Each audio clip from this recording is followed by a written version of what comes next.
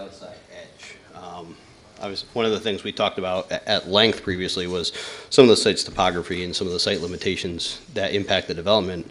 The comment was specifically with a car parked at the pump, the concern was you didn't have 22 feet. So that would be the curb protecting the pump to the outside curb needed to be upwards of, I believe it's 37 feet when you have a parked car, plus the additional 22 feet for bypass traffic in two directions. I talked about it with Mr. Greger. I actually talked about it with the operator of the facility. Then I got really curious and drove up and down the Silas Deane Highway. That's why I was a few minutes late. None of the fueling facilities on the Silas Deane Highway that I've seen offer that operational opportunity. Very typical gas station operations is with one car parked at the pump, it allows for singular vehicular traffic to bypass that pump. Can it be accommodated on this site?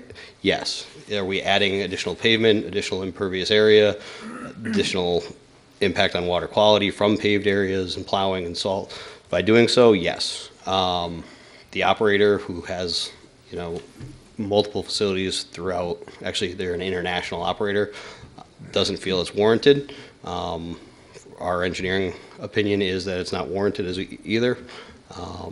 I defer to the commission whether they agree with Mr.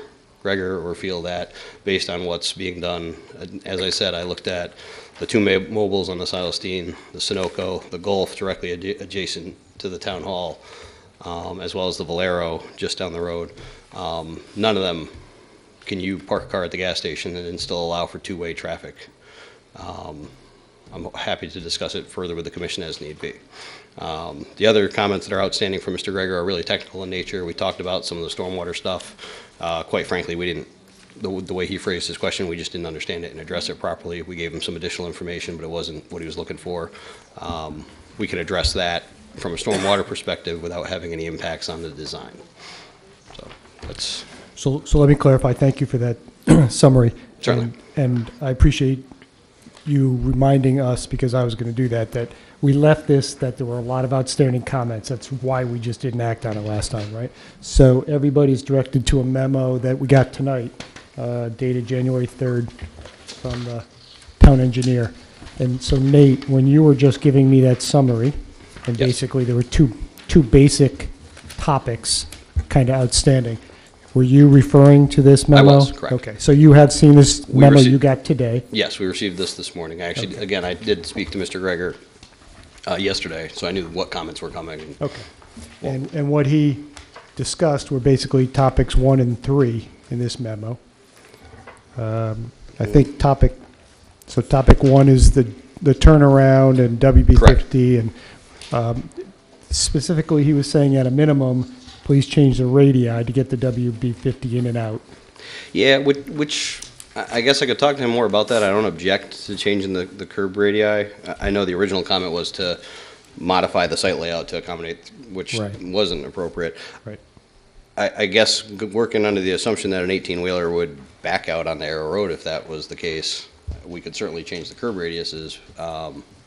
I'm not opposed to modifying either entry location for the self-storage facility to address that concern in that nature.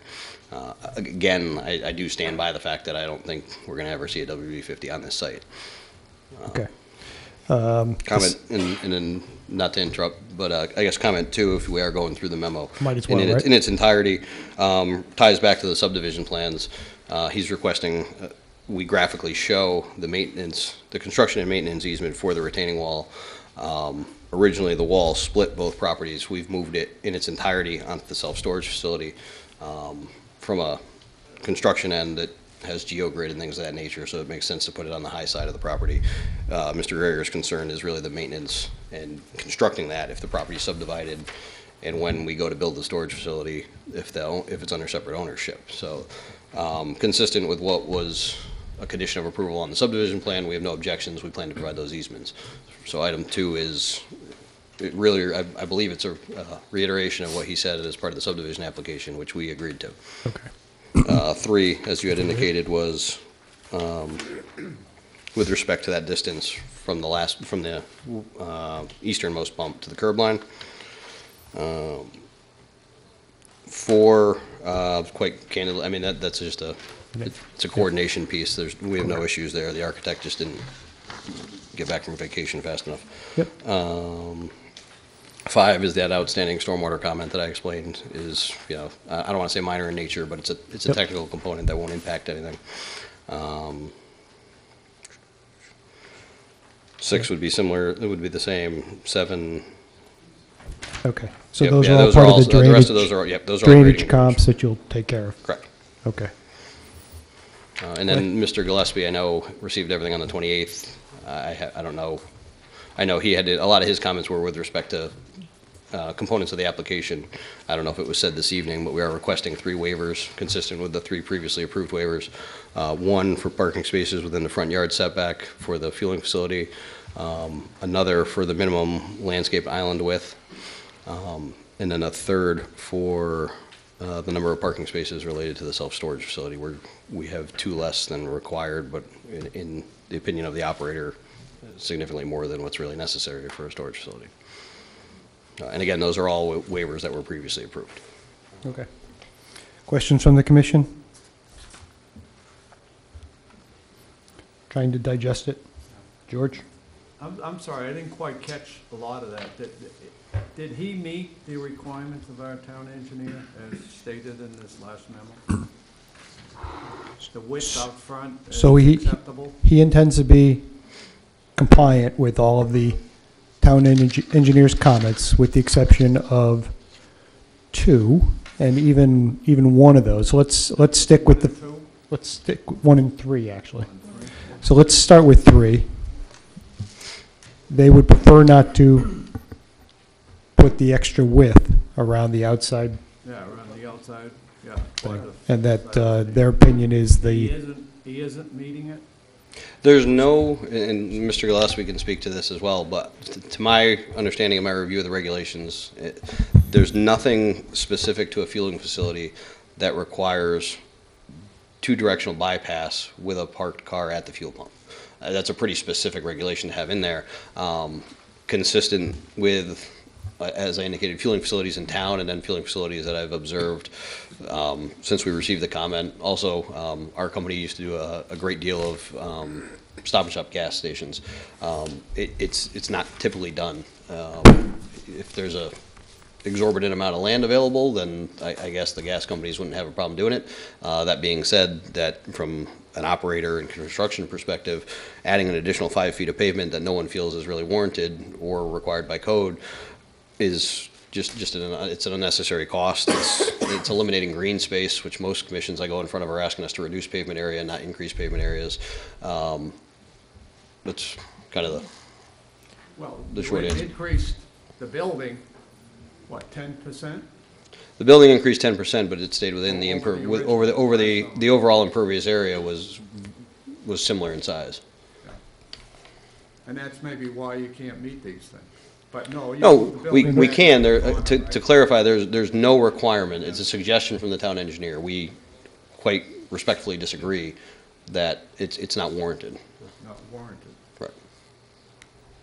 correct. Not that he can't do it, because he probably could. Push the curb line next to the pumps. Right, yeah, closer toward- specifically, just for the visual, it's really, it's this curve here. It's this curve here that would need to push. You'd be reducing the green space along the road turbo, and you'd be adding 5 feet of pavement. Does he say that it's two-way, supposed to be two-way, and you're saying one-way, or? I'm saying that it is 24 feet from the curb to curb.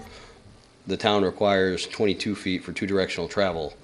There's no requirement for 2-directional travel when a car is parked there at a gas station. So with all of us driving cars, I think we're all comfortable with the situation where there's a car parked here. If you're trying to get around the outside, you stop and you allow for the other individual to come around. All right. The other issue left outstanding is the WB50, which, we did agree with the applicant that it probably wasn't necessary to get a WB50 in and out of the site, or I should say circulate around the site, which is where the town engineer started. At this point, the town engineer is just looking for curb returns on the driveways so that if a WB50 does come in, they have the ability to get out without driving over curbs. So what I heard from the applicant was, it's more than he perhaps thinks is necessary, but they could probably accommodate it. Certainly, yeah, it's a belt and suspenders approach. We can certainly do it, but I don't object to it. Right. And everything else in the town engineer's memo was easy enough to comply with. All right. So that's, again, going back to where we were last time. We had heard from the public. We had heard, we'd asked our own questions, and we just weren't comfortable with all the outstanding issues. And at this point, that's what we're down to. So can we kind of stick to those questions? And then I'd like to open it up to the public, see if there's any thoughts out there. Everybody okay? Is there anybody from the public who wishes to speak on this application? Okay, thank you. Back to us. Thoughts? Positions? What are your thoughts on the pavement width in particular? Is part of that pavement width, the way you're laying it now, is that to try to keep the traffic flow the way it best serves your retail operation also? Or does it start to confuse and get people a little, maybe parking where they, even if it's marked not parking, and confuse the traffic flow of the pumps if it is wider? It certainly is a concern. You do consistently see when parking spaces are full, if you do have an absorbent amount of pavement here, people do park along that curb line. There is a science to laying out a gas station. How the Absolutely, pumps and flow. correct. And one of the reasons the canopies were flipped was in fact part of that science was operation. They wanted to be able to come in and out in a more serpentine as opposed to coming into a dead end and out and around. So. And part of that sizing is to, what I was saying, is to deter people from a think it's a parking spot, even though Absolutely. it's not. And so then you get the guy we've all experienced going the wrong way with everybody else, and then the whole trying your best, the natural layout. Correct. Got it.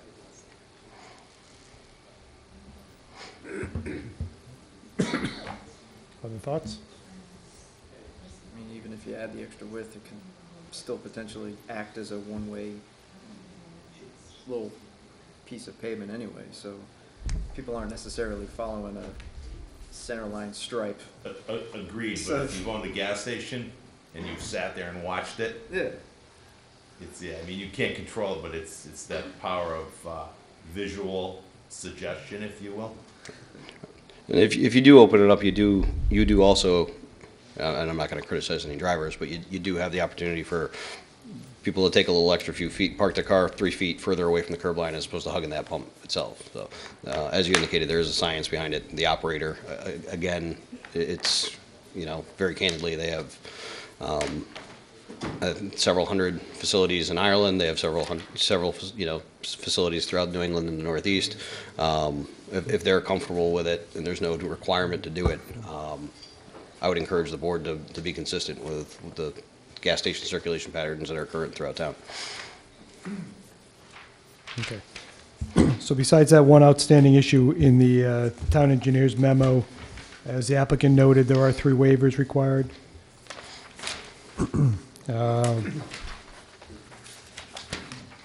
You'll find them outlined in the December 28th memo. I'm sure you'll find them in Peter's as well.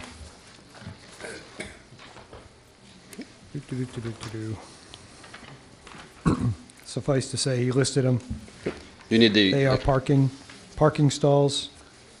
2 of them are in the front yard setback. Additionally, there are, numbers-wise, there are 5 short. Am I correct when I say that? 32 instead of 37. And then the third one is landscaping. For for island width. Thank you, Peter. All right.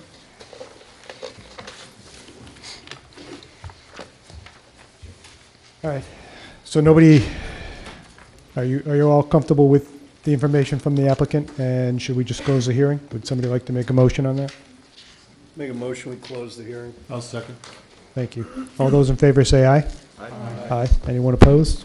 Very good. I did notice that, Jim, you weren't here last time. Are you up to speed on the situation enough to vote? Yes, I'm comfortable. Okay. So there would be 9 people voting. Would anybody like to make a motion? Richard? Well, make a motion. We approve application 1967-17Z, including the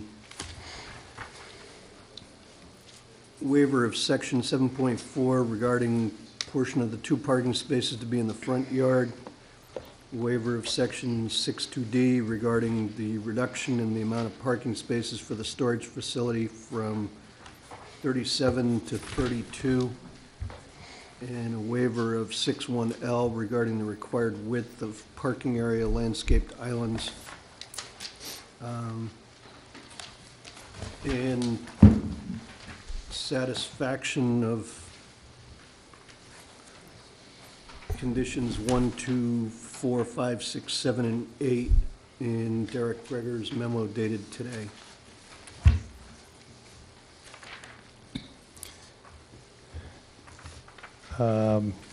Generally speaking, these are the major issues. Were there other outstanding issues, small ones, that should be, a caveat on this condition, like completion of all the other ones discussed, anything like that?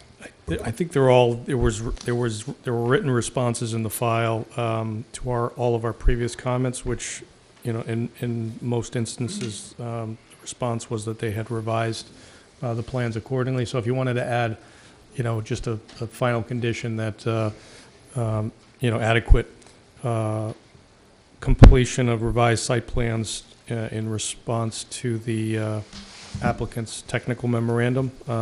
As I said, most of them are in the record and say completed, and others have explanations, but if you wanted to sort of blanket cover it that way, I think that would make sure that we go back and check every one of those again. There were comments like, the under canopy lighting had to be flush, and they said, yes, they'll do that. So, that would give them the opportunity to clean up things before they file the final Mylars. Okay, yeah. Yeah. I'll add that as another condition. All right. Would that give reference to the 2 memos of December 28th and December 8th?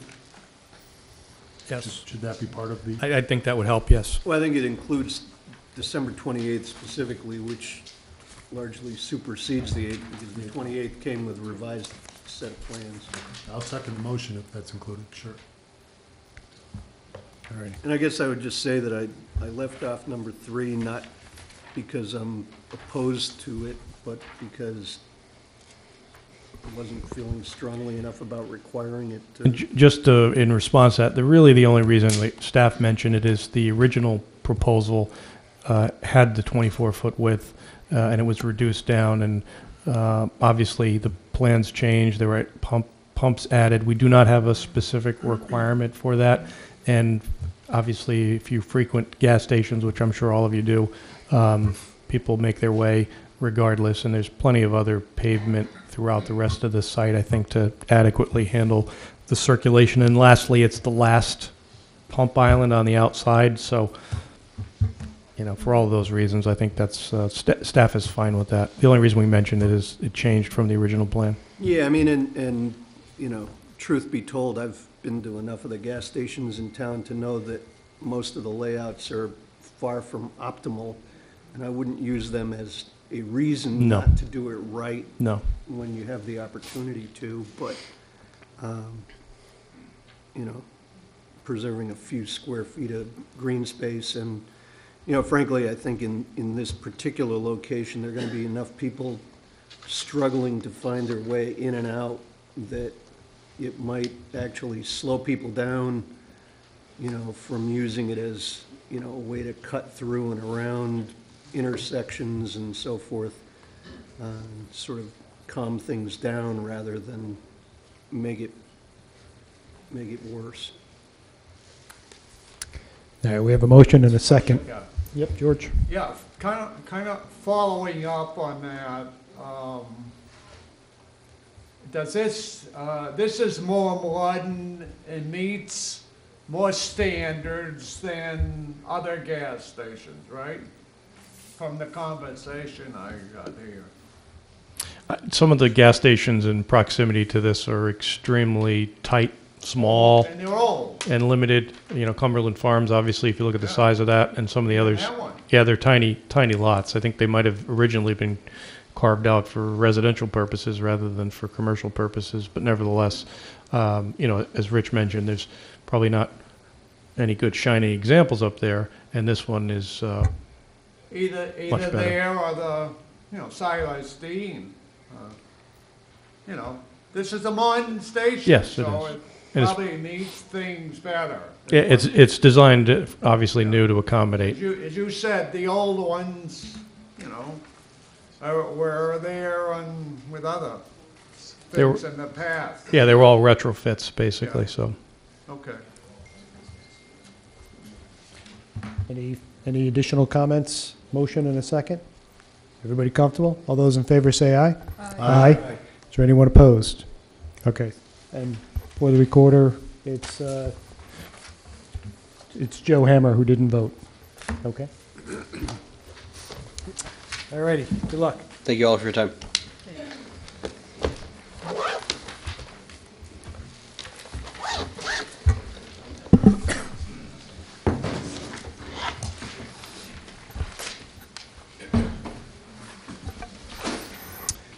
All right, the next item on the agenda, item 3.2, a public hearing for application 1965-17-Z for 170 Ridge Road LLC, seeking a change of zone from A1 to Special Residential Development, SRD, and site plan and design review for the redevelopment of the former school into 32 dwelling units, once again at 170 Ridge Road.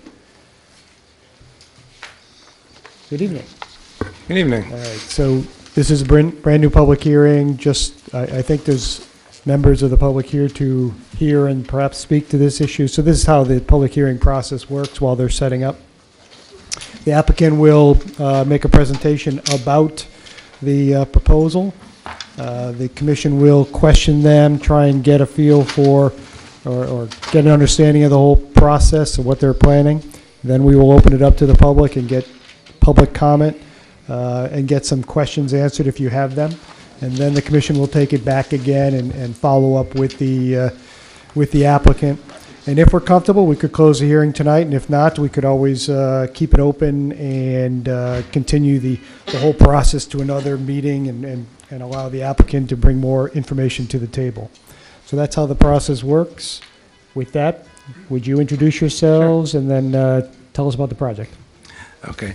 My name is Matt Koliwa. I'm the attorney for the applicant, 170 Ridge Road LLC. I'm also here tonight, Ms. Guy LaPlante, the principal of the applicant, Biff Scheckinger, the applicant's landscape architect, and the lead professional who will present the bulk of the application, and Hans Winkel from Hammerberg Architects to answer any questions. First of all, the staff had asked for some additional information. I've got two things here to pass around. One is additional information on the applicant, and the other one is some answers to questions on traffic. So, let me here. Excuse me.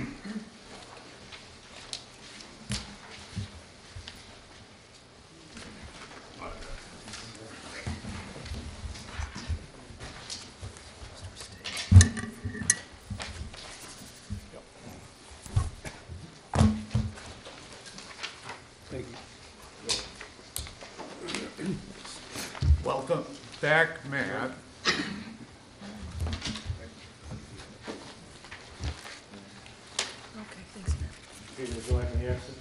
if you have them, if you want to leave them, we'll put them in the file in case somebody else.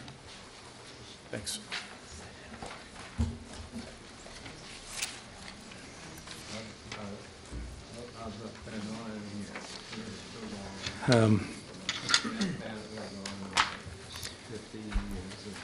Anyhow, 170 Ridge Road, I'm sure you guys are familiar with the property.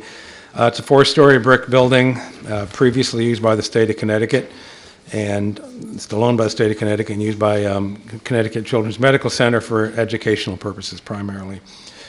It has been vacant for some time, with the building in sight beginning to become a bit of an eyesore.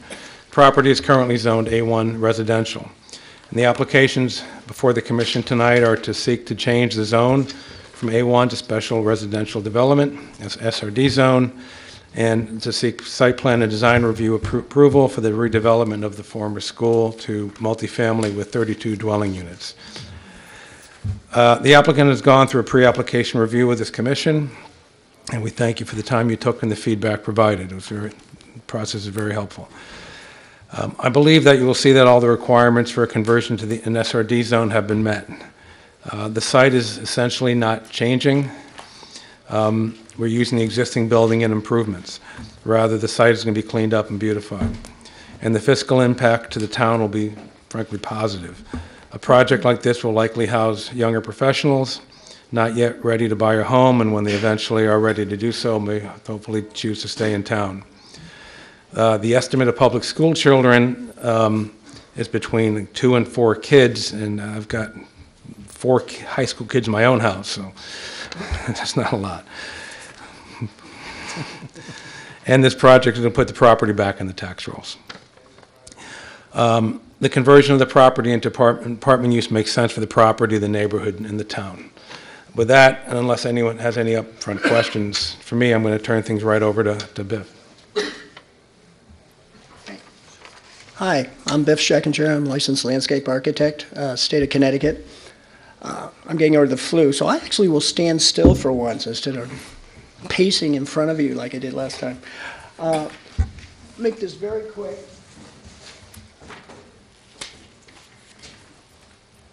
The existing site plan, if you notice, it looks remarkably like the concept plan that we showed you. And I think that was the whole intent. It seemed we did modify certain things pursuant to some of your comments, but it's the plan. And I think what Matt was saying, and Hans will reiterate, it's a lovely building. It's in great shape. We've met with the staff several times on site, even walked through the building and everything. And it's a great resource for town. It'd be a shame to lose it. And this is a proposal on an economic way to reutilize the building. We did do a demographic study about school children because I know that's an issue. The original one didn't have the breakdown, which Hans will go to, which is now we have 27 single bedroom apartments and 5 double, but I reworked them versus the 18 and 14 respectively that they had in the original demographic study for school-age children. I did the numbers. They actually come exactly back down to between 2 and 4 children possibly will be in this at the maximum school population that would be generated, given the census information and everything else in that report is correct. So I just thought I'd add that in case somebody's going, wait a minute, it's 18 there, it's 27. So, but it all works out. And I did the math with a calculator. It wasn't in my head, so I know it's almost right. Basically, I don't want to go through the whole thing. You know, Peter can fill you in on everything. We've had extensive meetings with the staff. We've had extensive comments from the staff. We've, I believe, answered substantively everything. There are 1 or 2 items that are still open, and one is basically the triangle of land, which the engineer mentioned. We certainly wish to give that to, I'm sure there was some sort of agreement verbally made, but it was never conveyed to the town, which is right here. There's a town sidewalk that goes over the property, and we thought, well, we'll clean it up. It'd be very nice. We have a new revised survey, by the way, which shows that and references that map, and we will more than gladly give that to the town to be part of the right-of-way for Ridge Road. The other cool thing is we actually, well, wait a minute, there is no nonconformity that will be created by giving away. We have 32 lots, 32 units in there at 15 to an acre, which really comes out to 1 per 2,904 square feet. So doing that math, we could lose up to 1,900 square feet. So we're only taking 606 out of it, so there won't be a nonconformity created with the gift of the land. So just want to make sure, otherwise I'd ask you for a waiver on that. There are 2 waivers. Peter, do you want me to quickly go through them? Okay. The waivers, I lied, I can't stand still. The waivers we ask, there are 3 of them. And they're all really contingent on the fact that they're existing conditions. I'll go through basically the first one, which I submitted, was for you can't have parking or loading in the front of in this zone, and because it's a corner lot, this is all the front. So unfortunately, we inherited, there is paving and parking there because it's there. So that was the waiver for that. The other waiver is a combination of two, and it's for the go ahead. But where exactly, so some form of loading dock is required, perhaps? What No, kind there's of, no what kind of load- loading? It's the way that the regulation is written, that you're not allowed to have, I didn't quote There- it specifically, but it's parking, loading areas in the front yard. Okay, so there's no loading? No. You don't have a Actually, if small you- truck pulling up into a dock? There's no dock? No, we there. have no loading dock for this, and frankly, we didn't ask for, we didn't design one in, we didn't think it was appropriate for this, and, Fair enough, thank you. okay, so that takes care of the front yard waiver that we requested. It was an inherited situation. And then we have the 5-foot, we need a 5-foot minimum perimeter side yard landscape strip. And also where it's abutting a property, it has to be 15 feet wide with double row of evergreen trees. Again, we inherited a situation, and I'll do the specifics. We're putting in about 150 linear feet of an ornamental 6-foot-high wooden fence. Already, the existing parking's 3.7 feet from the property line. We're back to almost 5 feet from the property line. But there's one little corner that's a little less than 5 feet, so hence the waiver for that. And then any place we could go out to 15 feet and double load, the evergreens, we're doing it. And in this case, we're adding the ornamental fence, which you actually are allowed as part of a consideration for augmenting landscape buffer to a residential use next door. So that little expanded green space in the northeast corner is proposed, right? Today, it's blacktop? Is that what you're suggesting? No, it's there. There's nothing there, though. It's just lawn that drops down into All right, thank you. whatever. The big so what about all of this, though, and it'd be cool if I had the map to show you, which I do. Oh. So that everybody knows, we're basically, excuse me on this, you can't see it. Basically, we're keeping the same amount of parking. We're adding one extra space. That's an extra handicap space. We've eliminated all the pavement that goes right to the building. We have that nice 15-foot buffer around the building for landscaping. And the net on this is that we have, even though we've accommodated all this and even an extra handicap space, we got rid of any parking that's over here. This is just now an activity area. And also to get to the dumpster and also provide emergency access for the handicap units on here. But we have over 3,100 square feet of less coverage to do all of this.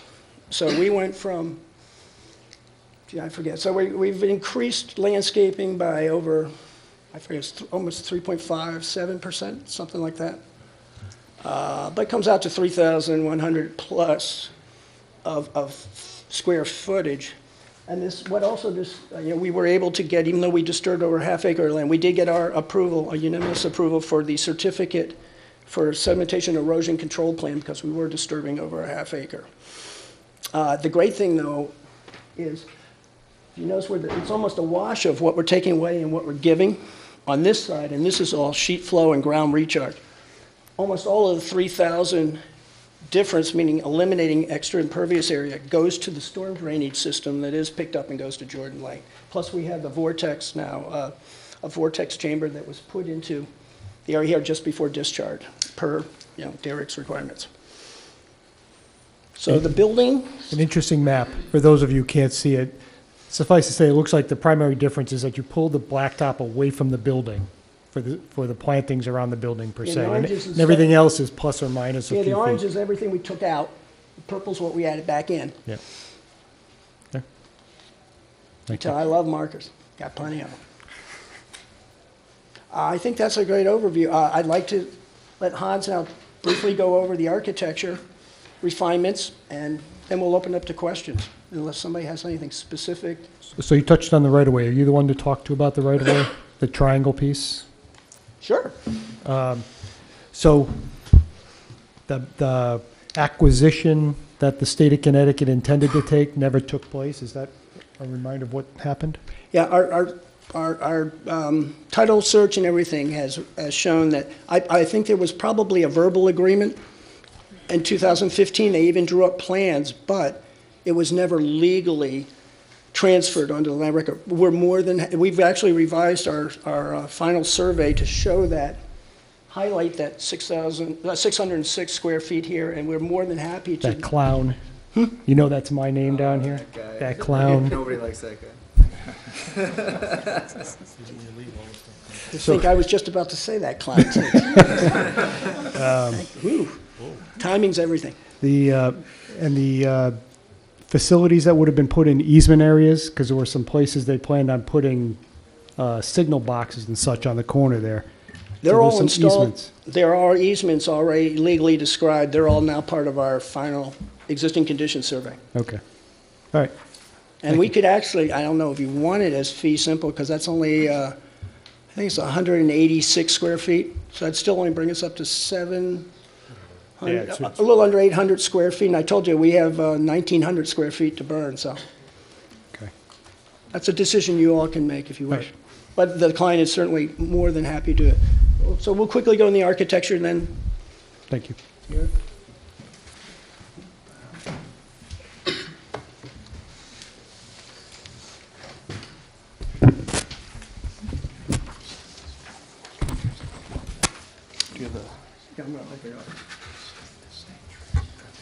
Good evening. My name is Hans Winkle. I'm from Don Hammerberg Architects.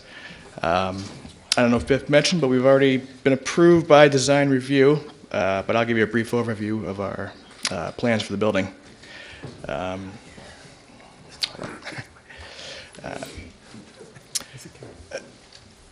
Architecturally, the building exterior will remain largely unchanged. It's a great old building we'd like to preserve, so we're going to give it a thorough cleaning and repair any damaged masonry and whatnot. The only major changes we plan for the exterior are the 3 front entrances. We're going to have new code-compliant ramps and stairs, some steel cable railing systems. No. New glass entry doors and some horizontal flat canopies over the doors themselves. The 2 rear entrance doors will also have matching flat canopies, and the side porches on each side will all have matching railing systems as the front.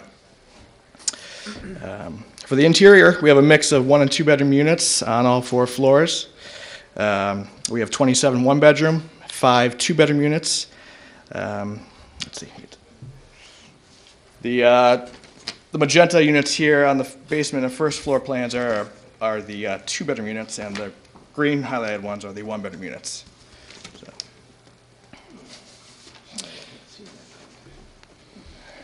Zoning regulations require a minimum size of 1-bedroom units to be 600 square feet and 800 square feet for the 2-bedroom units, for which all the units comply with. The building has an elevator, so all floors are accessible. There is outside access to the elevator from the rear entrance on the basement level, back here, and on the first floor from via the ramp to the first floor entrance. Minimally per code, 4 units will be required to be ADA compliant for handicap accessibility. So we haven't really designated which units will be those units yet, but so we'll have at least 4 of those. Building amenities would include laundry facilities and a recreation area in the basement.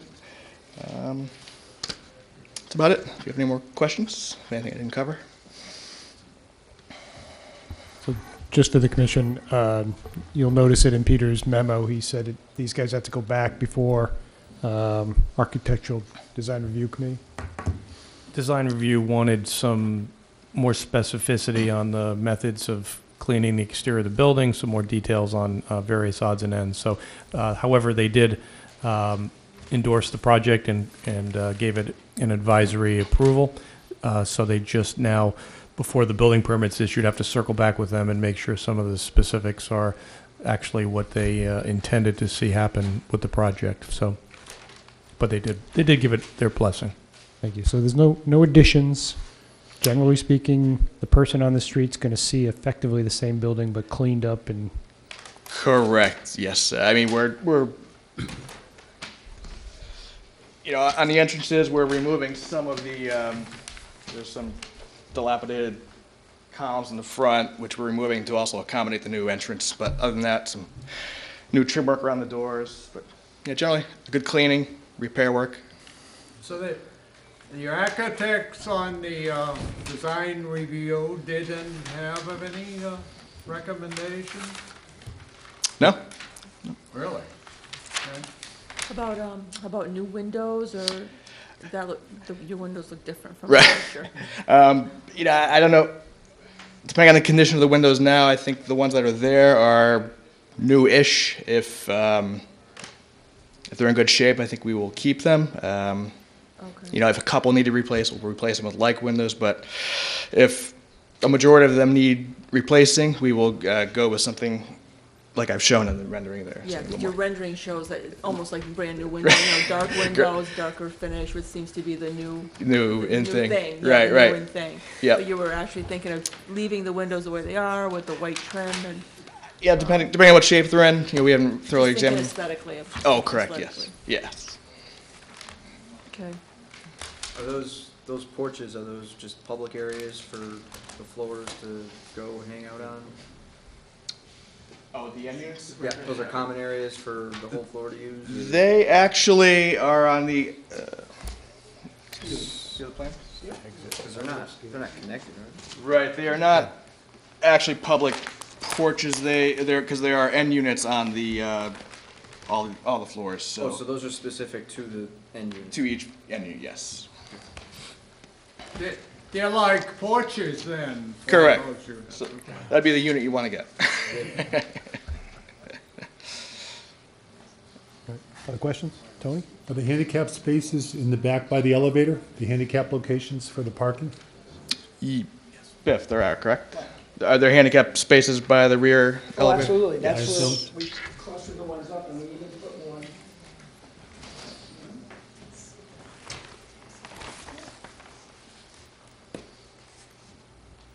Seismic activity.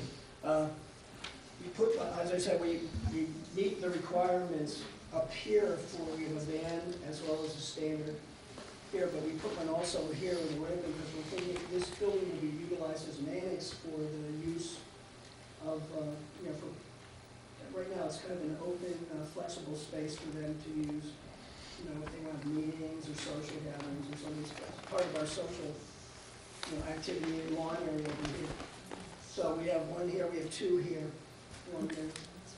And how about the heating and ventilation units? Are they going to be on the rooftop, or are they? They currently, right now, I think you probably see in the existing, there are a lot of window unit, AC units, but we'll be putting all new central air in and all new heating system. And that is, Where will that be located? Or do you have a, Well, we're gonna put that, we put some in, as many as we could do discreetly, the small units in back. Right now, they're in the front here, it looks like somebody just dropped one off from a delivery truck and ran. The one's in over here, so our first thing was, let's clean up the front, we'll move them back, put them in the same place. And we put them in a rhythm so they were between the windows, we could landscape around them and not block the view from the windows out on the first floor, on the basement one, and the same here. So, and also the technology of the units has gotten such that they're really not big, they're not the monsters, the few we have back here, the Smithsonian called for it, there's a couple look like old Cadillacs back here. But there's nice, you know, the smaller units, and I believe, were we going to do any other? There'll be some, but we have a parapet roof and stuff, so they won't be visible From the North Ridge Road, you won't see them. correct.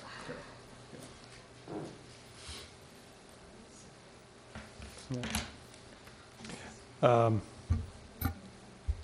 want to just keep going, I guess. Oh, You're done? I'm done. Yes. Is there somebody after you, like traffic or something? Anybody Was the traffic going to be a part of the proposal? I don't want to make you give us a presentation. I'll just let the questions go. We'll point out to the commission, and maybe I can answer this question. So Peter and the rest of the staff in the town put together a list of put together a memo for us, and also had some comments on the site plan. And I do notice that you provided responses to those. I assume that's what the January 2nd memo is, that you were responding to Peter's and other staff. And I assume Peter's looked over your response. And is there anything that concerns you, Peter? Well, we've been getting responses over the last couple days. I was just handed a revised set of plans before the meeting, so I have not, I cannot say that I've had a chance or the information necessary to complete my review. However, there is an email dated January 2nd from Mr. Scheckinger, which I gave a copy to each of you, which attempts to address my comments. However, I can't say that I've confirmed all of those at this point in time. So I don't know if you responded to the town engineer's comments in the same manner. I thought I emailed you with that as well. I didn't see that, so I can't speak. Yeah, we had a complete, I might even have a copy in my file. You want it? Okay, that would be helpful. So I can't speak at the same time for the town engineer as well, so, and I'm sure he would want the opportunity to respond to you in writing as well. So Derek provided comments December 15th. That's the one that you're referring to, where there were 9 of them? I believe so. So my comments were December 28th, and his were December 18th, which was his more substantial set of comments, and then he had a December 15th, which was comments specifically to the Wetlands Commission as they were performing their erosion and sediment control review. So he had 2 separate memos. Yeah, thank you. All right. And I think you have the traffic report. I mean, basically, bottom line is not much traffic impact. 32 units will generate a total of 12 vehicle trips, morning peak hour, 15 vehicle trips, afternoon peak hour, and basically the proposed use will be generate significantly fewer trips than the previous use. Rich? I guess my question on that was whether this report is based on actual previous use or the assumption that it's like every other elementary school in town, because I didn't think it operated in the same way as an ordinary elementary school in terms of, you know, if it's cloudy out, 400 parents line up to drop off their kids, and if it's still cloudy in the afternoon, 400 parents line up to pick up their kids. I thought it was, you know, people generally being bussed in with very limited amount of non-staff drop-offs. So, you know, while I understand the traffic generation from the proposed use, I just asking for confirmation that the former use trip counts are accurate. And also, I believe, I was trying to remember back, if they could provide us information, I think the buses actually used to stack on Ridge Road, because they go down that ramp in the front, so they actually stack idle in front of those houses. Here. I mean, our traffic engineer is not here to answer that, but seeing that he couldn't go back in time and actually measure the traffic that happened when that use was there, I don't imagine that he was able to measure what it was. No, but So I don't, No, I think it's based on a typical I'll school. grant you that, but I mean, I didn't mean that facetiously. I just mean, I doubt it's based on the actual, you know, measured use of the previous use. They yeah, actually, I didn't think it was, but I didn't Yeah. think it was accurately reflective of the previous use either. It's working. That's crash analysis. yeah, but still, if you though look, For the crash analysis, they did use the actual numbers. and they used, yeah, they had from 2012 and 2014 while it was still an operating school.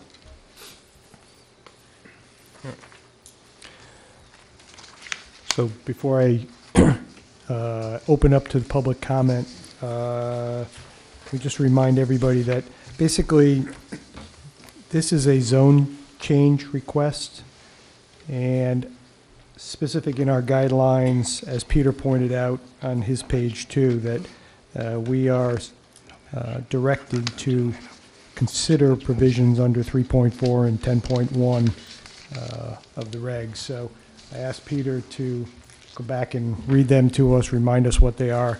If you read Peter's memo, you know one of them obviously is that it needs to be consistent with plan of conservation and development, and he helped us out and said that it is.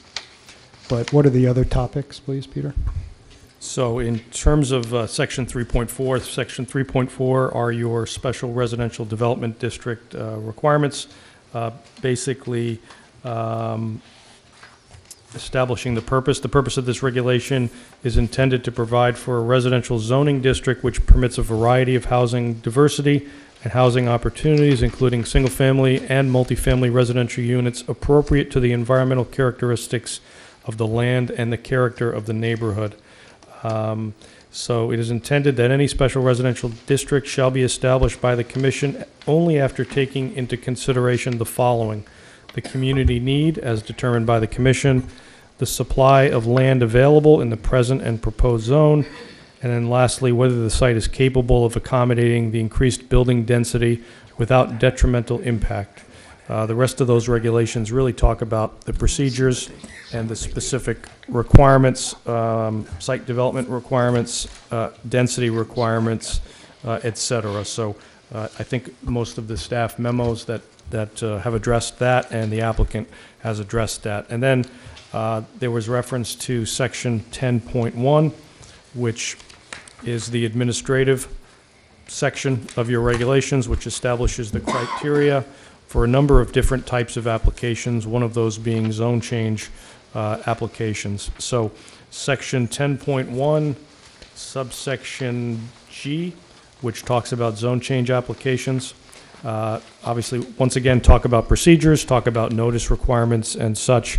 And then subsection 8 says the following: before the commission approves a zone change, it shall determine that, subsection A, the proposed change is in accordance with the plan of conservation and development. And I did provide you in my memo references to the sections of the conservation and development plan that apply. Subsection B, the proposed change is in conformance with the purpose of the regulations, which I just kind of explained. And then subsection C, the location of and activities permitted within the new zone will not adversely affect the public health, safety, welfare, or property values. And then lastly, the property is suitable for the intended use. So those are the primary criteria for a zone change application. So, Thank you. all right. Last questions before I ask the public to join us? All right. Is there anybody from the public who would like to comment or ask a question that we can get answered? If there is, raise your hand. Come around to the microphone. You'll have to come up to the microphone because we are taping it, and one at a time.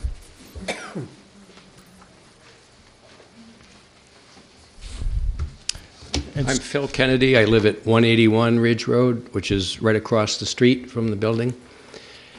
I have to admit that my first gut reaction when I heard that another apartment building was going to be on Ridge Road, keeping in mind that there's another one down by the bridge there, which is a much larger impact, which we feel probably is going to increase the traffic considerably more than this one will.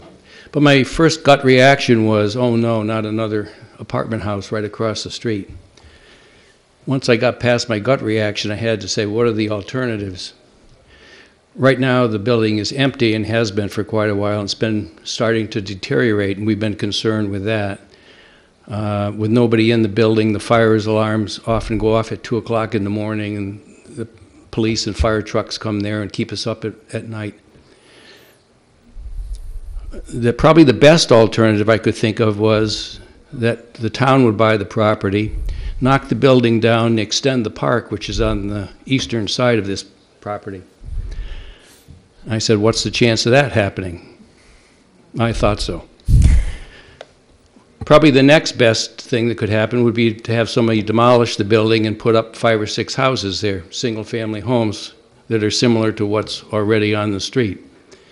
Well, that would be very nice, but I thought about what's the financial impact of that, who's going to pay for the demolition versus what they would be able to recoup from selling the houses. And I figured that's not going to happen either. I started thinking about what's the worst situation, and probably the worst I could think of was to bring the school back again.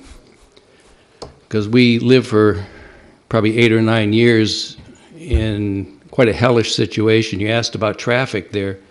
The school buses would often back up all the way to Tollgate Road. In the wintertime, they'd leave the engines running. In the summertime, they'd leave their air conditionings running. Many of them would get out of their hot vehicles and come sit in my front yard under the tree to cool off without asking permission.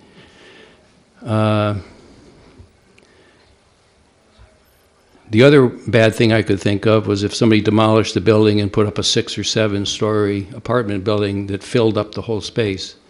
And I figured probably you wouldn't let that happen. So the bottom line is I think that this is probably the best that we can hope for. We've pretty much gotten used to having that building there. It actually predates most of the houses on Ridge Road. And it's kind of a cozy old building, so we like the looks of it. And when I heard that they were going to keep the appearance of it and clean it up, that was a good sight. The fact that they're having mostly one-bedroom apartments probably means that there won't be a lot of kids running around. So that was a good sign, too. The fact that they're keeping the traffic pattern was a good sign, too, having the one-way entrance there and one-way exit. So bottom line, I have to feel that it's probably the best that we can hope for, and it'll be good to have somebody in the building rather than having it vacant.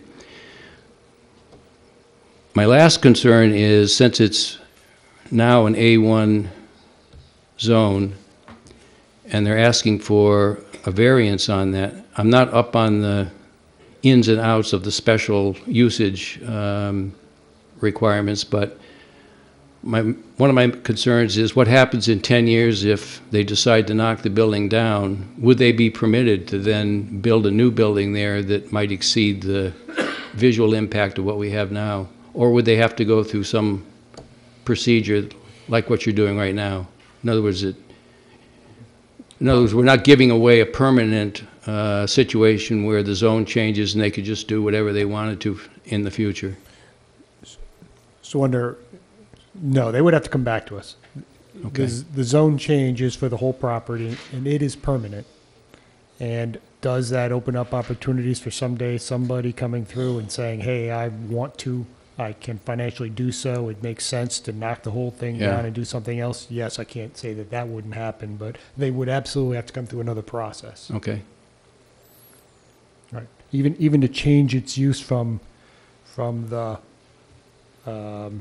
apartments into something else, they would end up coming back to.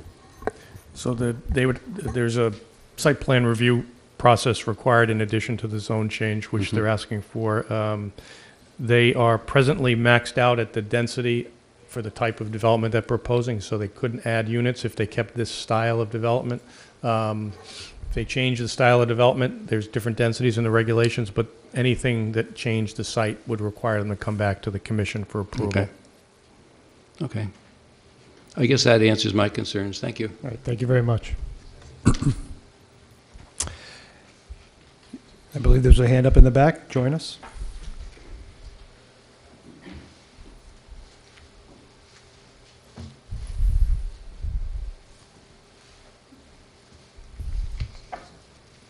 Good evening, and thank you for allowing me the opportunity to comment on the rezoning application for 170 Ridge Road. My name is Kristen Soto, and I'm a resident of 557 Jordan Lane. I'm here tonight on behalf of my husband Moises and our 1-year-old daughter. We have significant interest in the outcome of this decision as we live 3 doors down from the property on Jordan Lane and will be directly impacted by this decision. As millennials ourselves, my husband and I can appreciate the need for convenient and affordable housing. In fact, we were first-time homebuyers when we purchased our home on Jordan Lane. One of the reasons that we chose this home was due to the neighborhood. Although Jordan Lane is a busy road, its access to public parks, dedicated green space, and the tight-knit La Cava neighborhood make it a desirable place to live.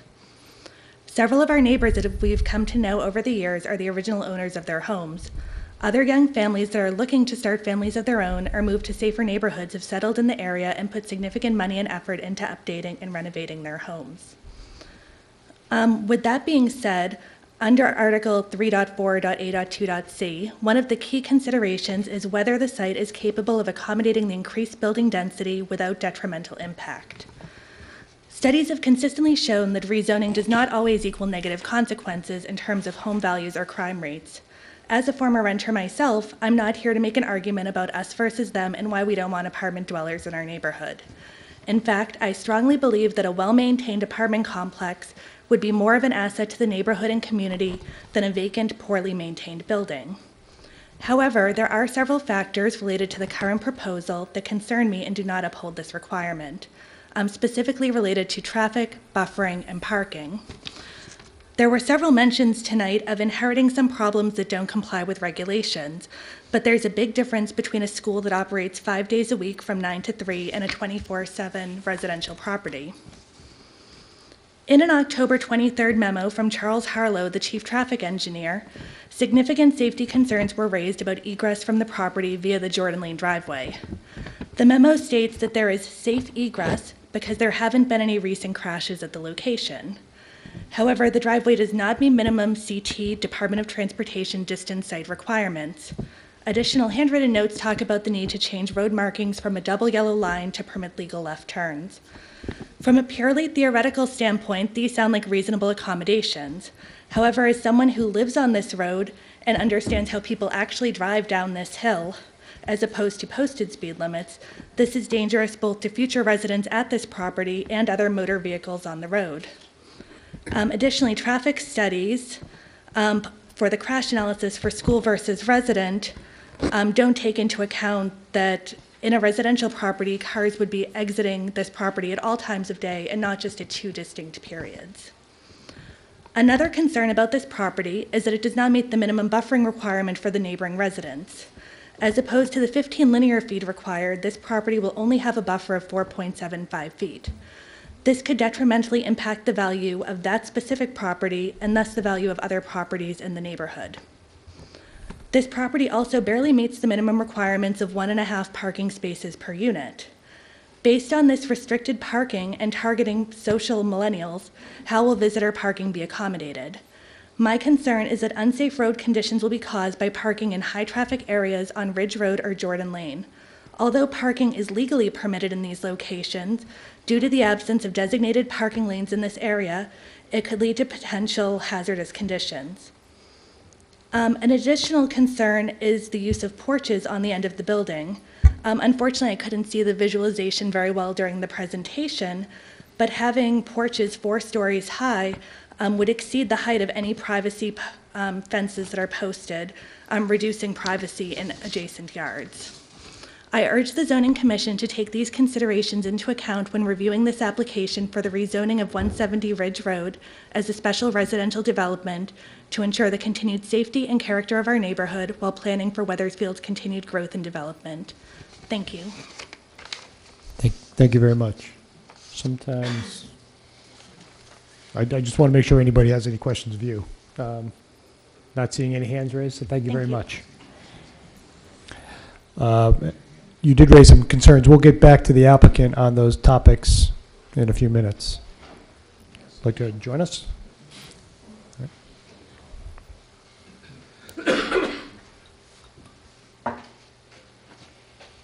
Good evening, Tom Mazzarella, 600 Walcott Hill Road. I'm not as well prepared as the previous speaker. Seems like she had her facts all in a row. I'm going to keep it kind of basic. I'm questioning the need for additional apartment units in the town of Wethersfield. This will be the 3rd project in about a year. The other two are not completed. We don't really know what the outcome is going to be. We're told that millennials don't have many children, and there won't be any impact on the town of Wethersfield school system. We're told that these apartments don't create traffic. I can't understand how we can keep adding units and not believe that there is going to be some increase in road traffic. I took the opportunity to drive into the lower parking lot, which I believe is going to be the primary parking lot, and attempted to exit on a left. I believe it was on a weekend. You're not going to make it up the hill. There's cars flying down at you. You can't see what's going on. You're going to have an accident. It was hard enough taking a right-hand turn. So I'm very concerned about that. The other part of the project that I'm concerned about is the zoning change. If you people will remember the project further down on Ridge Road, which you initially voted against. The applicant came back with a lawsuit, and I sat here for that presentation, and the attorney representing that client must have said 50 times that it was a previously approved zone change. Different use, but the zone had changed. I believe it was elderly housing or some kind of care facility. The point I'm getting at is if this zone change is approved tonight or in the near future, and the project doesn't go forward, there's a strong likelihood that another applicant's going to come in here with a completely different design that does meet the town requirements for special residential development, and that's going to get approved. I'm not clear tonight whether you're just approving the zone change or are you approving the application, because that rendering there does not look like what we have now. One of the commissioners pointed out the windows. That looks beautiful. Yet the architect proposed that if the windows were okay the way they were, they would remain. I think the window-mounted HVAC units looks horrible currently. And if they're going to be replaced with some units, I don't think it's a very attractive building. If you put the units up on the roof, we all know what that creates.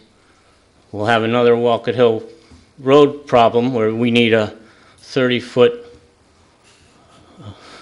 $300,000 screening. The fire escapes on each end, I think they're awful. And I'm not sure if we're talking about cleaning them up and reusing them as porches or what they're going to look like when they're done. So just some items to consider. I hope you'll give it some very serious thought about whether Wethersfield needs more apartments for millennials. We have not yet filled the other two projects. We don't know what the outcome's going to be. If you read the papers and you see what's going on in Rocky Hill, they have a severe problem with apartments.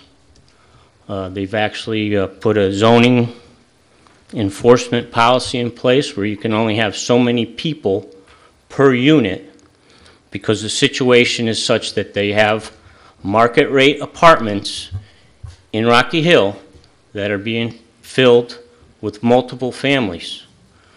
They're taxing the school systems. They've had to put approve another elementary school.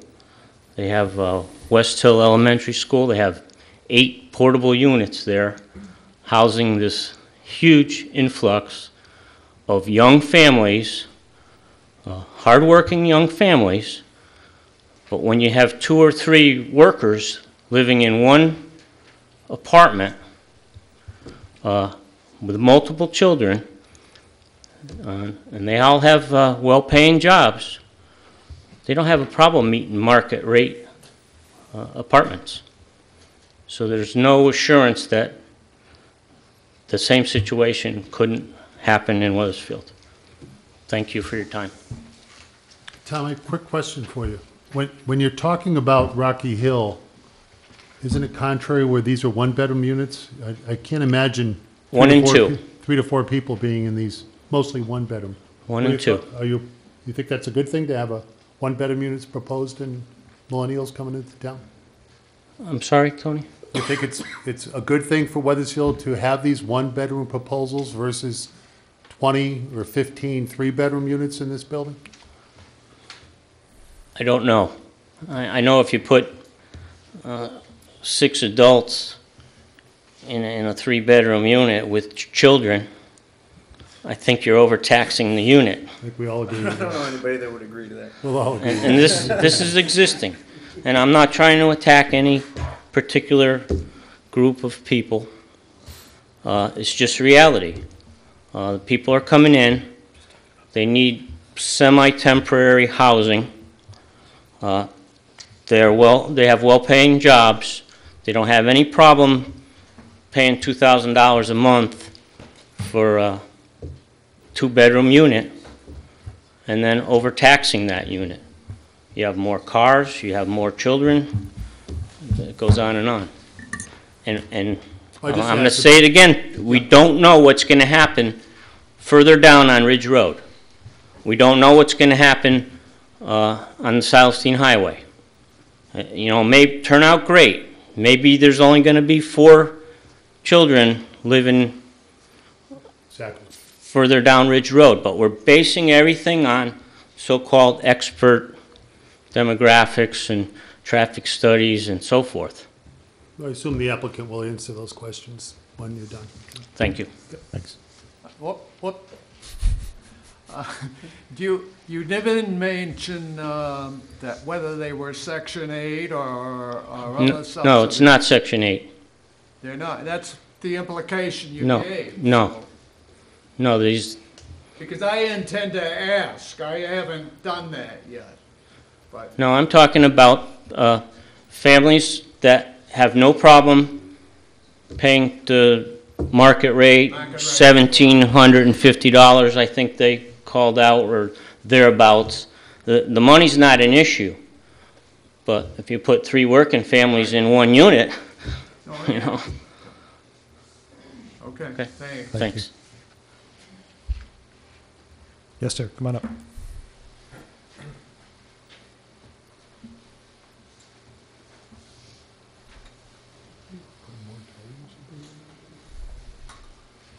Hi, I'm Christopher Schaus, 573 Jordan Lane. I'm directly impacted by the lower parking lot on this property abuts my property. In fact, my entire property abuts one side of this property. My concern is a couple things. They had mentioned, and I haven't seen everything, but they had mentioned changing the traffic flow and being in 1 entrance and 1 exit is, and as someone brought up earlier, 1 exit out onto Jordan Lane. I'm not sure how they're going to reroute that because the 2 parking lots aren't together. So I don't think they're changing the parking lot. Okay, and the other thing is, circulation. the main thing there is I just want to know how that's going to affect myself, and there's another, someone else there that are the 2 properties that directly abut the property. And they mentioned putting up a buffer and a fence, but there's really, between my property and that parking lot is a guardrail. You know, there's only a couple of feet really between those, and I don't know where they're going to pull off of that parking space that lower parking space now is about 20-something spaces. If he had mentioned they're going to add some extra space, some green space there, or some extra landscaping and some buffer, so that's going to actually reduce some of the parking spaces. So let me describe. Allow me to describe what I heard, sir. Sir, Yes. let me attempt to describe what I think is going to happen along your property line, so that you can react to it, and then we'll verify it with them when we get them back up here. Okay? There's a fence going down the side property. They're going to propose a fence. We will ask him how tall, because I don't remember him mentioning how tall, but I imagine it's 6 or 8 feet of a fence of some sort, and we'll get to the point, get to what it is, and then you'll notice toward the Jordan Lane entrance, they're proposing a stand of probably arborvitaes of some sort, okay, where none exist today. The pavement line, where the pavement is today, is probably not going to change at all. There is a guide rail along there that the town staff has asked them to consider upgrading it, but then, of course, if it's behind this new fence anyways, you won't see it, right? But that's, in summary, what's going on, alrighty? It's not going any closer to you, the pavement. And I don't think, we'll get their confirmation, but as you can see from the gray that's on that map, that's all existing blacktop. They're not changing how people circulate, alrighty? So Right, okay. There's still an access to and from Jordan Lane, and there are 2 entry points up on Ridge Road. All right, and again, the parking, as was brought up before, with, there's 27 single-bedroom units and 5 two-bedroom units. So, I mean, even judging a car per bedroom, most people today are not all relying on public transportation. If they're, going, that's, you're looking at 37 parking spaces, plus needed access for emergency vehicles and whatnot, and that's really pushing what they have there at the moment. The other thing no one's mentioned, or I'm not sure what's going to happen, there's another existing building on there, which used to house the Chris radio station, and judging from this thing, if that's the building there, there's an awful lot of extra space they're showing behind there that I don't believe is part of that property, but it could be. I could be wrong. Because that abuts up to the green spaces, almost just a little bit behind that. So. Fair enough. You're right. I remember that there's a discussion. I don't think we had it tonight about that other building, so we'll clarify that with them. You'll actually notice they offered a pictorial. They showed it to us, and you probably didn't see it, but that's the change. That's a representation of the change in the blacktop. Taking the pavement, the orange is taking pavement out. Move back a little, fence will be along here, and because we pulled this out, this we could, we double planted it. The only real change besides tightening that is now there's a substandard entry that goes in. It's only 19 a change in width. We have to, by requirement, have a 24-foot two-way road. Right now, it's dangerous because it's so narrow. We've sent it to the state. We had feedback from the traffic engineer about the state. The state traffic engineer has reviewed it. They have no comments or concerns with it, and they're going to grant the widening at that part to be in compliance with the zoning regulations. So you will fence in the perimeter of the properties? I'm going to fence everything I can to block. We're going to actually, but you can determine if you want more fence, and we'll be glad to put it in. Right now, the fence goes from here to here, and then as soon as we could, when I pulled the pavement out here, as soon as we could open this up, we double loaded proposed spruce trees, just like there is, the nice ones over here. So we're going to do that. If you want the fence to be continued along, I'm sure we'd be glad to do that as well. Can you describe your experience, because you're the closest example of somebody who pulls in and out of that area fairly regularly? Can you describe your experience pulling in and out of your driveway? It doesn't look like you have a turnaround, but... No, I don't. it's a double driveway, so I can You turn can around. sort of K-turn your way around, My but wife turns around, I will, occasionally back out, but you have to play the light, so and you you're, have to you're really. at that end of your driveway waiting for a light before you can turn. Yes, left or I right. won't pull out unless the light's red, and I have to wait because never fails. Someone Somebody- comes Yeah, yeah, flying over that always red, somebody coming and over. they've almost gotten hit on numerous occasions. So you really have to play that light and get used to how that traffic flows. Never any issues with queue, people backing up from Ridge down Jordan? So, If there's like cars lined up behind each other, waiting for the light, and Right. you have to wait for that to clear before you can pull out. Yeah, I I mean, didn't really sometimes think there's a lot of waiting, Here and but there, it's, but yeah, not regular. But other than that, it's not that bad. I misunderstood, thinking that all the exits would be out there, but I guess just for that lower parking lot, it would be as it is now. And as what was brought up earlier is when it was a school, it was Monday through Friday, no one there on the weekends, no one there at night. This is coming and going, all day, every day. So. thank you. Somebody else who'd like to speak?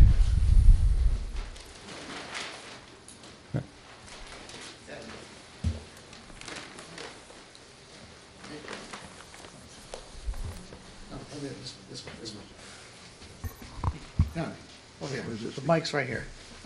You can't see.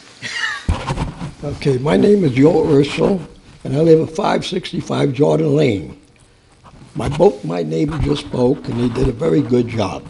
I've been there 47 years. That's a long time. And I've seen many changes on Jordan Lane and Ridge Road, and many of them have been lousy. Now the traffic on Jordan Lane, since I've been there 47 years, has increased more than 50% from the day that I bought the house. I bought it from Le Carver, built those houses. Now I've been there a long time. Now they said they're going to have 25 single units and 5 two-bedroom units. He said, mentioned intellectuals will probably go into those single units. Well, as far as I know, most of the intellectuals are going downtown with the new apartments, not on Ridge Road or Jordan Lane. So the next thing is the traffic mentioned. Like I said, Jordan Lane has increased more than 50% in all the years since the day I bought the house. That's number one. If I was a little younger, I would sell the house and move somewhere else or go to another state because Connecticut is inefficient. The taxes in this state is killing everybody. That's right. It's killing everybody, so I look at it this way. First of all, that building on the corner is an ugly building as far as I'm concerned. Second of all, it should have been knocked down a long time ago, and it wasn't. Thirdly, there should be only single homes built there. So I realize no matter what I say, councilman here and the mayor, whatever, will do whatever they figure. But you're going to make money with this by them paying taxes. But then the valuations of the houses on Ridge Road and those on Jordan Lane here, the valuation will go down. But our taxes keep going up. They don't go down. So personally, I'm against it, you know. And not only that, I'm the second house from the corner. And it's very difficult for someone to get out of my parking lot there on Jordan Lane. Cars coming down very fast, especially those that take care of the snow. They go down so fast that the snow goes all the way to the sidewalk. You know? I know when I used to do the snow. And I've been legally blind now for 13 years. So I haven't been able to drive a car. I'm not a young man. I'm 92 years old. I'm World War II veteran. So that's all I have to say. Thank you. Thank you very much. You know what, I'm his son, I live there too, the house under my name now too. If you guys had any smarts, knock that building down with the taxpayer money that all these good people pay you guys, and just make a green space, help the environment, help the people in the town, instead of putting in more apartments, more transient people who live here only for the apartment for a short amount of time, but vote to increase everybody's taxes every time you guys put one of those things on to add more taxes like water or to build schools or anything else. Thank you.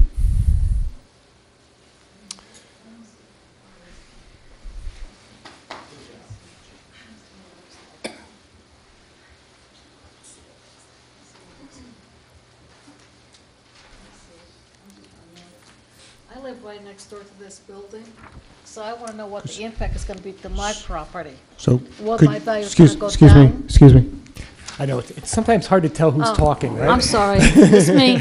Could you I live right next door to the building. introduce yourself and My give me name your is address? Maria Morera, and I live right next door. 182 Ridge Road, okay? So I want to know is, how is that going to affect my property? If they're going to put a fence line against my property, there's a fence there right now. Are they going to add a fence to it? Because I don't want to look at the building. So interesting, he didn't address that earlier, but we will ask him. I heard of him saying he's going to put up a fence, but I don't know where the fence was going to be. Fair enough.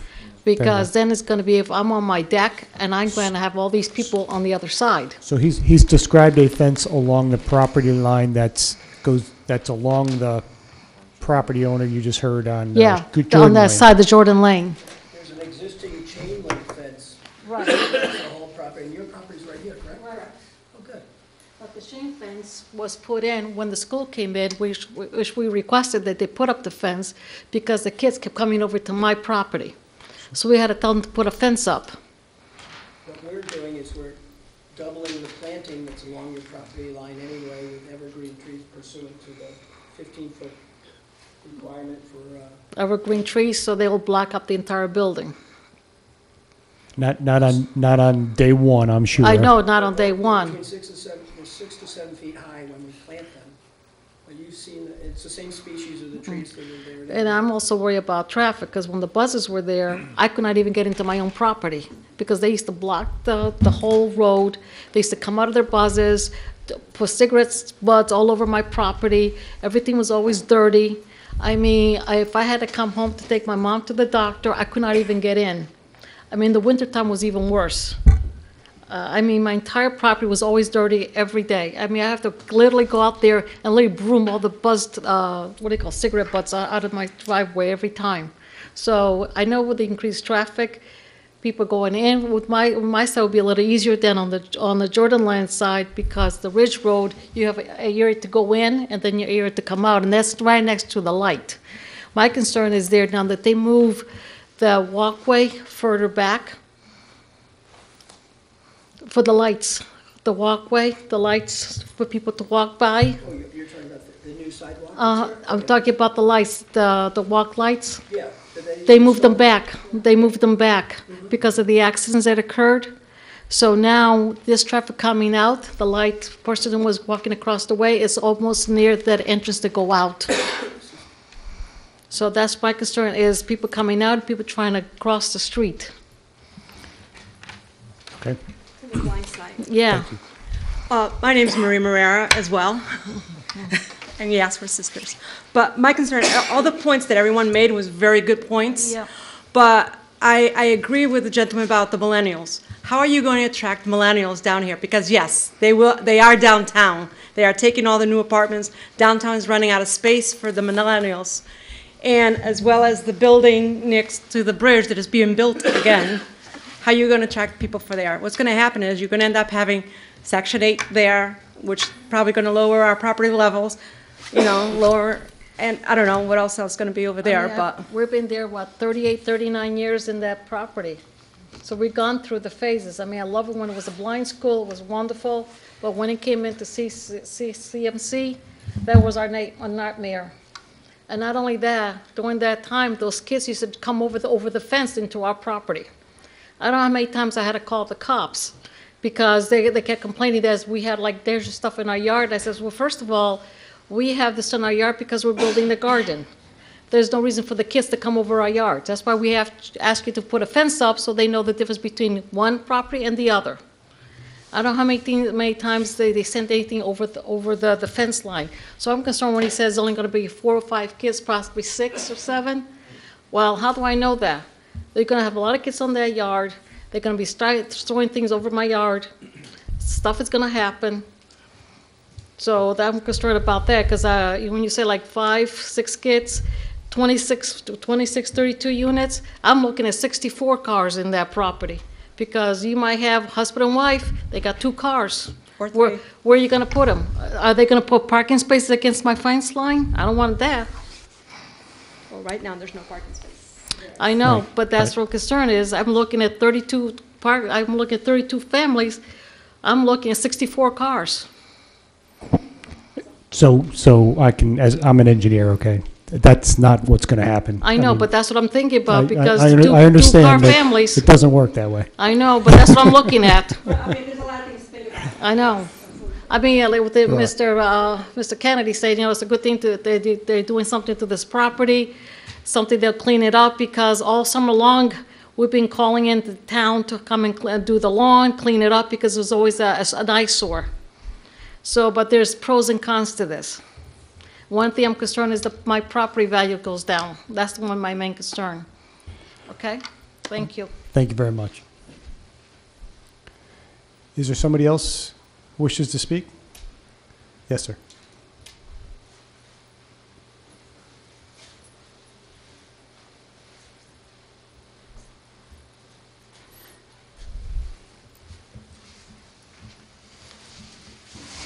My name is Mario Tomasi. I live on 236 Ridgecrest Circle. I'm neighbor to the Wethersfield open area. I'm neighbor to 170 Ridge Road. And my concern is if they're going to extend it to come down a new property with a parking or recreation or whatever. There's no expansion beyond the current property. They don't own the other property. So they're not going to come down into the Wethersfield open area. No. That's my concern.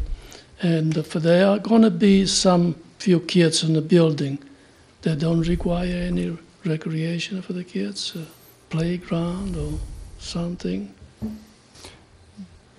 It's a good point. We will ask them. Thank you. Thank you.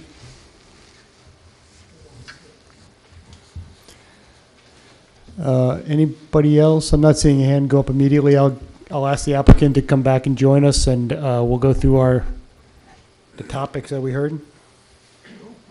I don't know if you were taking notes, but let me just start with the whole traffic and access from the back parking area that's coming out on Jordan Lane, and clarify for me. Now, you as the applicant have gone to the DOT to get to at least start the process of getting a permit from DOT.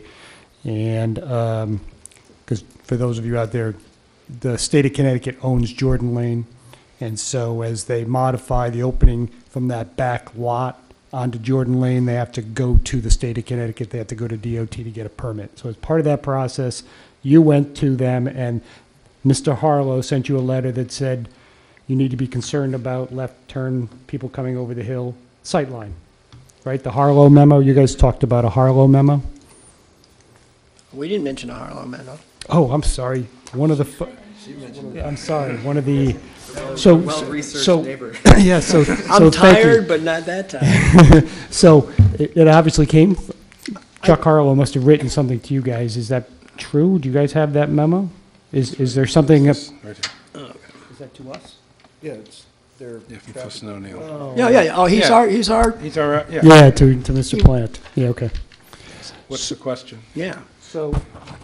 So actually, all I was really getting at, because I think I understood why that letter was there, and I'm kind of letting everybody know that it's as part of a permit application process that you started, permit discussion that you started with DOT, and their concern was that, you do have problems with sightline looking to the left over the crest of the hill. And I think we've heard that the neighbors today have to wait till the light turns in order to feel safe coming out. That situation really can't be changed.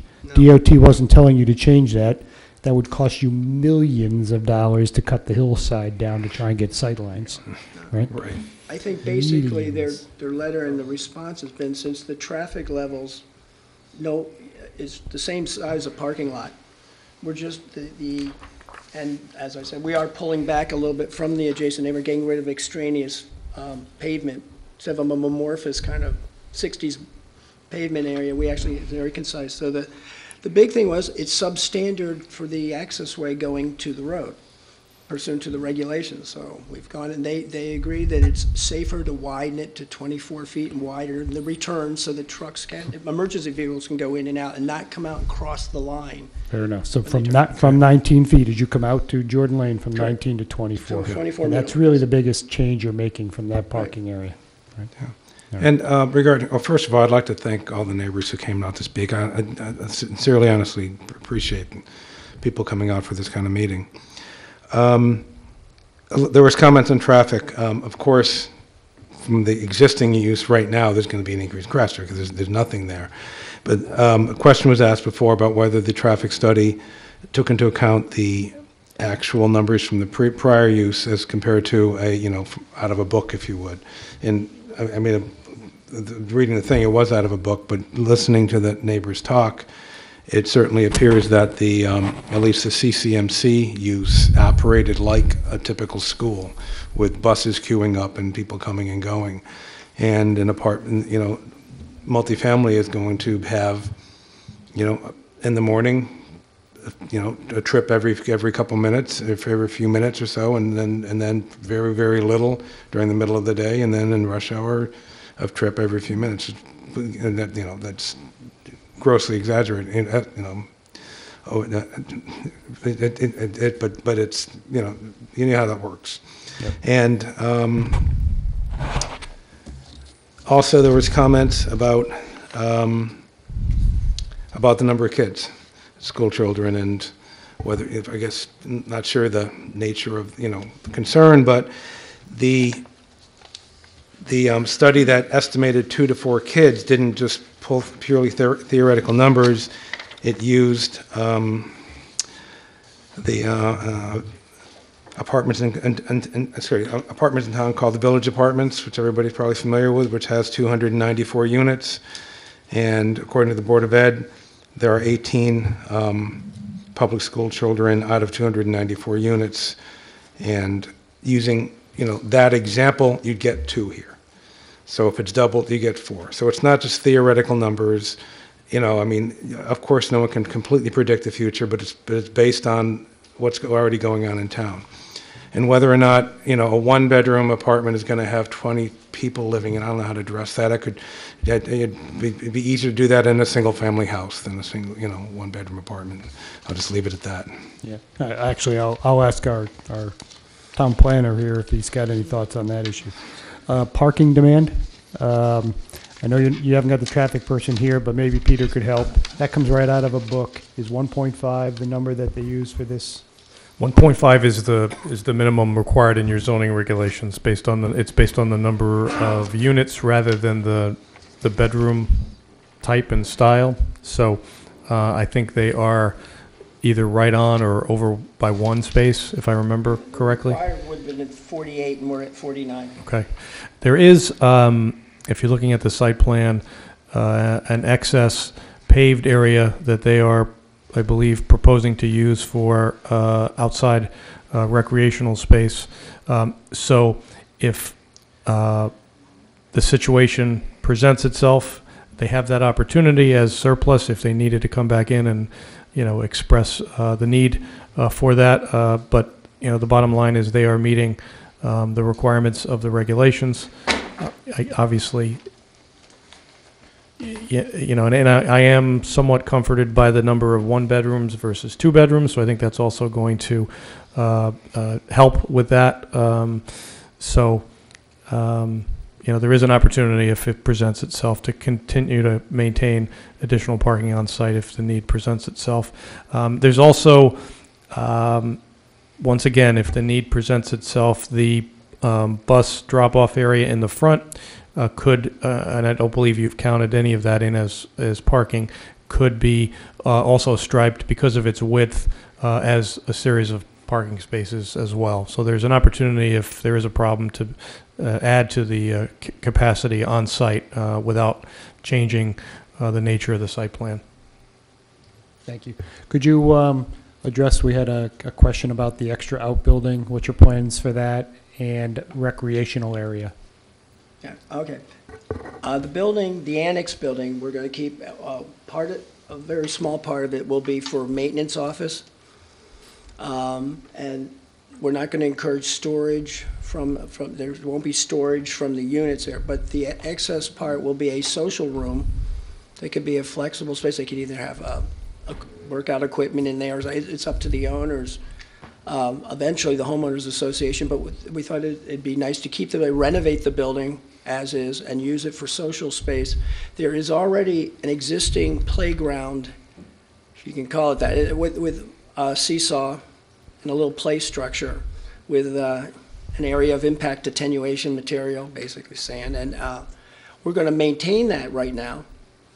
We also, in our plan, we moved the sidewalk a bit and spread it out and put some bench areas on it, but try to grade it so that there was an activity lawn area so people could throw a frisbee or kick a ball or whatever. But right now we're going to leave the playground equipment because it's there, and if there's really no need for it, eventually they'll pull it up.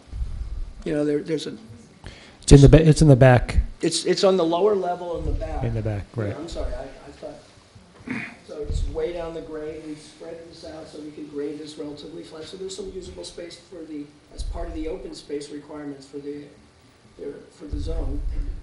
We have passive and active recreation areas. We have area, and we create by having an area here that frees this up so that if we wish to have a community garden, they can have little garden plots if they wish here as well, by keeping it all in green open space. And we have a few seating areas here that are set into that existing retaining wall that we're not increasing or anything, but then we're screening it, of course, with a lot of planting. Aside from the perimeter buffer, we screen generally here, so it's safe. Okay. But it's not a visual impediment to the adjacent neighbor. Okay.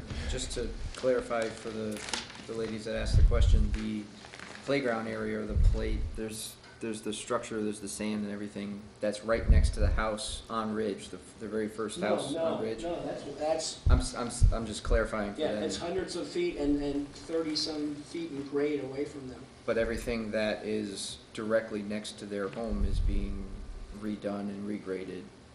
Is that correct? We're just leveling it out. Right now, there's a lot of broken bituminous in here. We're pulling it up and making it lawn and planting, and then we're increasing the double loaded perimeter buffer as well. But right now, if you saw in the plan, there's an amorphous blob of broken bituminous lawn, so we want to pull that out and put topsoil in there and have a turf lawn. Yep. So, my understanding correctly is that the playground will be at the bottom of the hill then? It exists already. It's already there. Yeah, it's way at the bottom. Because the top used to be a playground, which would be like having. No, we're removing all that. But So- the playground's already been removed, because there was no need for school. Right. So you're gonna play just lawn there? Yes. A little flower garden, whatever, so it looks nice. Correct. Okay. Thank you. Let me just, unless it's on that topic, is it on that topic? Just two questions to him. Go ahead. The rec building, was that presented to the architectural review? Yes. And they said, okay? We're renovating the building exactly and cleaning it up exactly like as part of the program that we're cleaning the main building. Similar? Yes. Okay, I didn't see it, but the tree size along the southern border, how high did you say those would be when planted? 6 to 7 feet minimum. Thank you. I do want to say, since you brought it up and my creaky memories coming back, they actually specifically liked the approach that we're putting all the utilities underground, especially the electric, because right now there's a giant electric pole leaning into the building and everything. We're going to put all that underground and clean that building up. They were happy about that. And get rid, as I said, I wasn't joking, there's 2 AC units in the back that, are the size of a small Buick, basically, and they're totally extraneous now. We're taking those out and we're cleaning that whole perimeter up, so. which is a good segue to where I was going. Let's talk about the window units or potential for window units. What I understood was there are no window units being proposed. You're putting We're proposing removing windows. right central air, so there's no need for window units, and you will have the facilities, blower and or condenser, out back on the ground, and potentially some on the roof. Now, All the ones on the ground have, as you see in the landscape plan, are specifically located to be screened and not seen from the windows of the basement floors. okay. So let's talk about the ones on the roof, right? How high is the parapet up there, and is it reasonable to assume that that will hide the likely AC units? Guy LaPlante. Parapet's about 2 feet, maybe 2.5 feet tall. In my opinion, it is reasonable that it would hide the potential AC units on the roof. Are they single unit AC units? Does that make sense? I mean, yeah, each unit's going to have an individual system. We got to go through the MEP design still, but we want some energy efficient, slim models, low profile. So we would want to see them as little as possible. What Yeah, we all what wanna you've heard tonight is I don't want to put anything out in front of the building or sticking above the parapet that's distraction. I have a comfort level that single unit units are not that big and would, behind a 2.5-foot parapet, be, if not completely concealed, reasonably well concealed. What we're comparing it to is the problems that we had with the high school, and they were industrial, and they were much bigger than a individual unit. No, we're not going to put a chiller on the roof. I mean, I don't think you're going to get a vantage point from the sidewalk on Ridge Road on top of the 4-story building, and definitely not from the back, in my opinion. All right, thank you. And likely not from Mr. Kennedy's house across the street? I don't think so. Okay. Could you just, will there be any ground air conditioning related equipment that gets close to any of the property lines to the east or to the south, or will they be well away? The ones that exist now are here and here. We're pulling them back into the interior in here and here. So they are significantly behind the building and away from the perimeter property. Right, up against the building, because they can't see your fingers, so, right. You mentioned So, there's landscaping going to be around those units. Yeah, they're all shown on the plan and the landscape plan. The one thing I want to augment, we're hoping to, and I think it's more of a trend now for younger people who we assume are going to be the user population on this. We have these existing, they call them balconies, but really they're escape areas to go down the fire escape, which we're going to clean up their brick, and we're going to clean up, put nice railings to replace the ones, the cumbersome metal ones that are falling apart there. And as you know, then we have a note that we're going to redo all the metal fire escapes on this, and make them make sure they're structurally sound, clean them up, paint them, make everything the same. Underneath these, right now, they're just kind of amorphous areas with chain link fence around. We're going to actually convert them into nice areas to store bicycles. One will have the, like play equipment. They want to have a bocce or croquet on this, but on this one, we'll just say have all the bicycles. We actually put in an extra handicap accessible sidewalk system that connects the bus line drop-off area on the main road that comes down and then gets onto our ramp system up into the front of the building, which will also encourage, so we're trying to do things to encourage the bus use, which we believe, and also alternative modal use such as bicycles. Those that can be used for escaping on a snowy day like tomorrow. They're covered. It's covered, yeah, but not from the outside. No, but they already exist there. Yeah, you know. Yeah, okay. So, in this day and age, yeah, but we'll have you have open fire escapes. We have on-site maintenance though for this. So not in my book. No, I'm sorry. So those will continue as a fire escape? I'm sorry, what was the Is question? Fussin' O'Neill gonna talk about things at all? Or did I miss it? No, Fussell O'Neill's not here tonight, George. Neither of them are here. Traffic folks are not here today. Oh, okay, so this is, what? Well, there's nobody here specific to talk to the traffic, but that's not what you were getting at a minute ago. So Yeah, we were talking about the fire escapes. Questions on the accidents, stuff like that. Okay. And the driveway, north driveway on Ridge Road bothers me. So, you know, and I know when to talk about it. On the fire escapes, are those fire escapes? Is that what you're trying to tell us? Are they still fire escapes in the? I'm good on my question. I'm good on my question. Isn't that what you were kind of asking too? Yeah, but I clarified it with mine. I mean, inside the building, there are 2 existing exit stairs, so the fire escapes are not required. So I think we could review it with the fire marshal and make sure we can get rid of them. We could get rid of them. I mean, they are not necessary, so. So right now, the plan had been to allow them to still be there, and the only people who could use them would be the people who had the end units? Correct. So I mean, yeah, it doesn't make 100% sense to keep them if we don't, you know. As long as the fire marshal doesn't need them, right? Correct, yes. All right.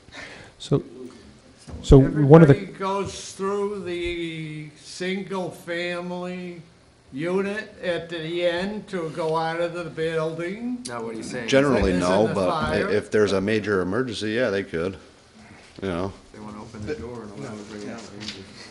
But No, there as far as I'm concerned, there are 2 interior exit stairs. yeah, I know. Yep. But why are you using those for that purpose? So George, I don't think they're intended to be fire escapes per se, but they are outside. They are exterior access stairs to the end units. That's primarily how they'll be used.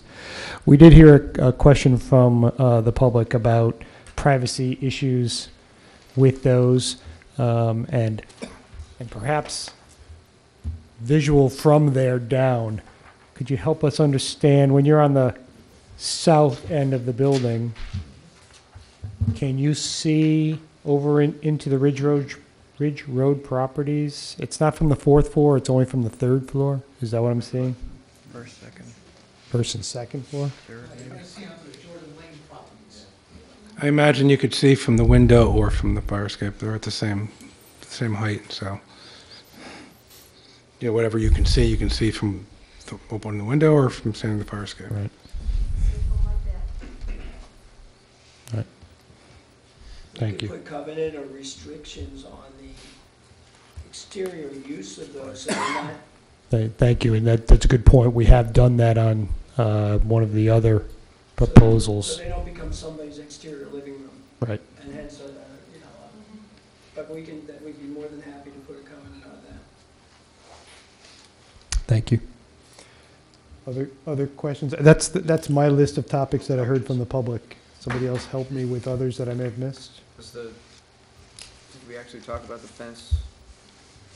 And, because one thing is if we're replacing a fence on height. one side to be one type, are we gonna leave a chain link fence on the other side? I mean, Sorry, we didn't get the height, right? So what was the height that you were, thinking about on the eastern side? Oh, it's a And minimum type? of it's 6 feet. I think 6 feet, and on the southern side, there's going to be a double row of evergreens, so it would be different. so the plan is to leave the The chain adjacent link? neighbor is so high that if we put a 6-foot fence, it wouldn't block anything. Yeah, okay. So the real solution is to put a strong planting there of rapidly growing needle evergreens and let them get do their thing. And it meets that requirement. Okay, is there a specific type of fence that you were looking at? That 6-foot fence along the eastern side? Was there something in particular you were planning? Wood, either stucco or solid board fence, Yeah. That would look the same on one side and the other? Correct. Well, yeah. You don't wanna give Jordan Lane neighbors the bad view? I can't. Isn't that right? You can't. And you don't want to, and you don't want to give your tenants the bad view either. So that you're not looking at and you won't be seeing the inside of the fence, you will see the nice side of the fence. And if we can internalize it on our side, even for the framing, that's fine. All right. May I ask a landscaping question? Sure. Can you come to the mic? Yeah, thank you. I don't know whether this is truly representational, but are you planning on doing any additional planting there of tall trees? This is all what that is. I kind of glossed over.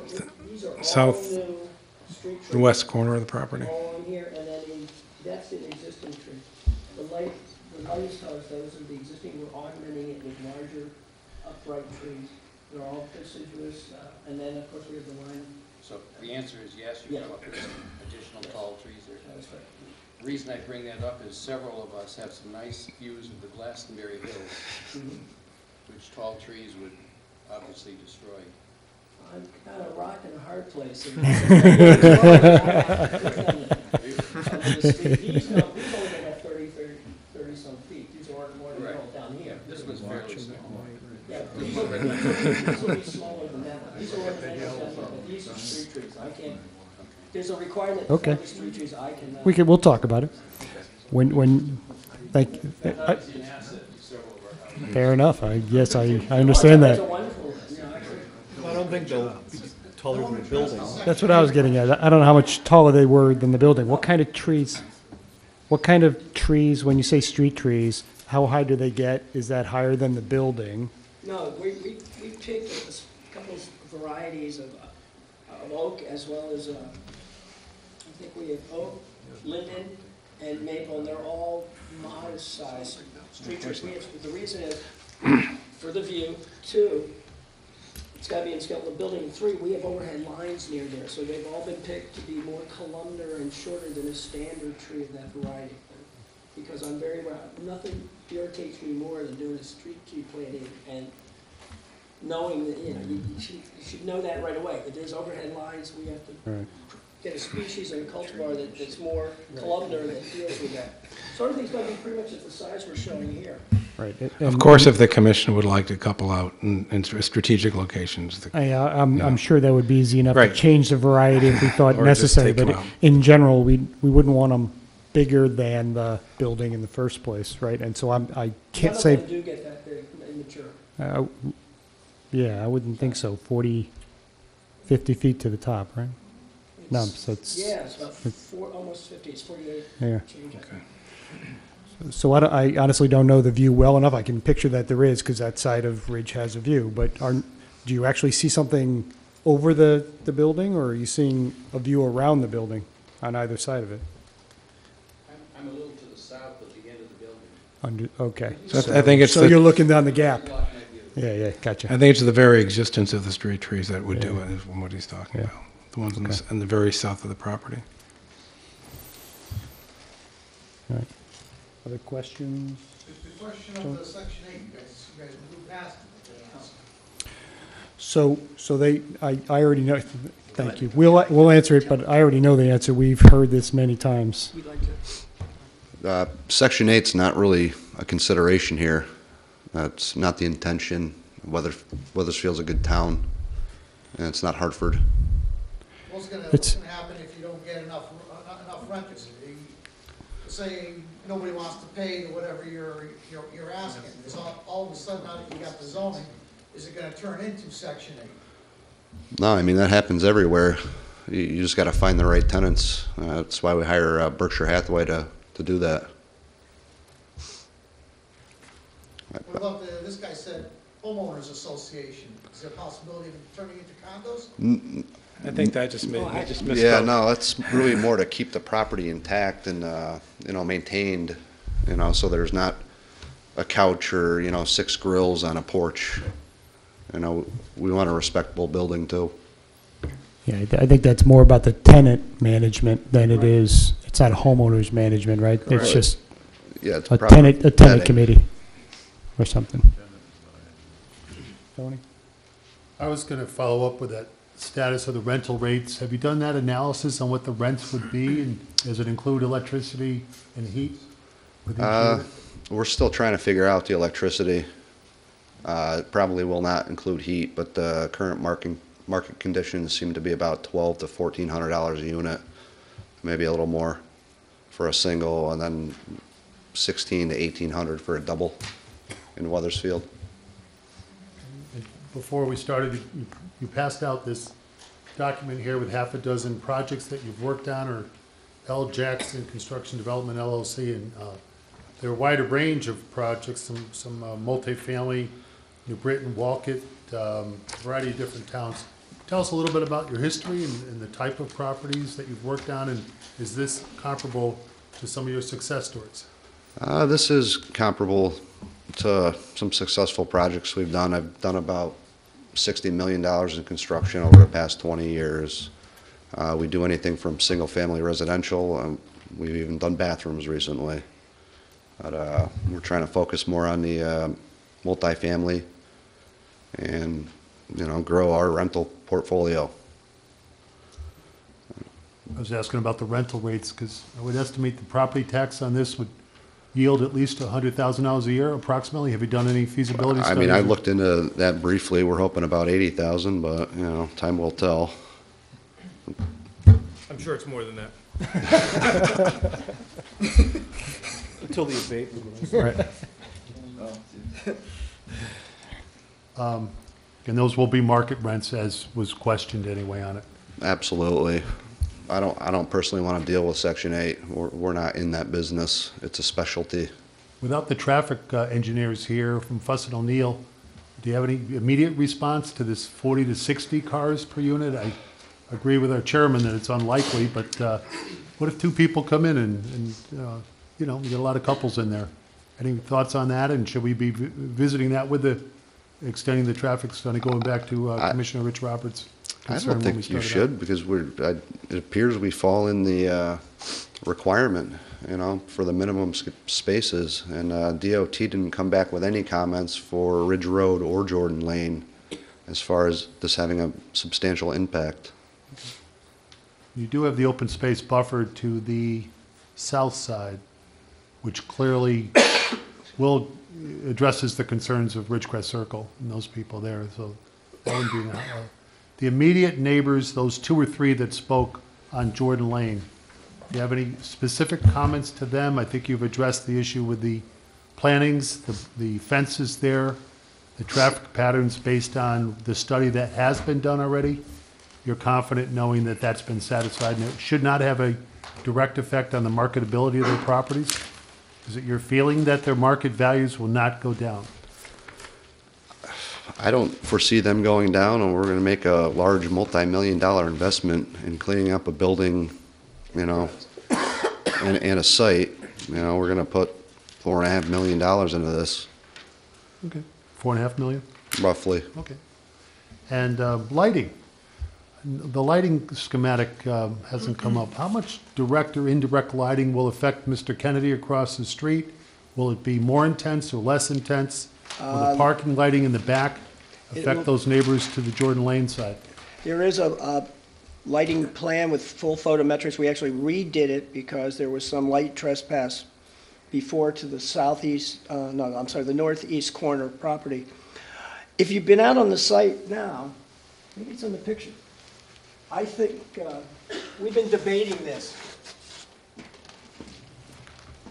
We think the state said, oh, hey, we got a couple of highway lights lying around, let's put them in there. They're 45 feet high here. They're standard highway grade, non-baffled, straight Sure was. highway lights.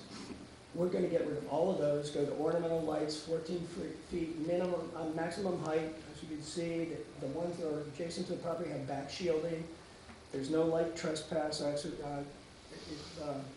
Peter just got that roll plan. We specifically just changed that as well. So there's nothing higher than 14 feet as opposed to the 45 feet that are out there right now. So there will be significant less lighting anywhere on the site, and there certainly won't be off the site. It'll be sufficient lighting for the parking, for security in the back. Oh, absolutely. And all the foot candle values are there, but we've also made sure there's no light trespass off of the site. Okay.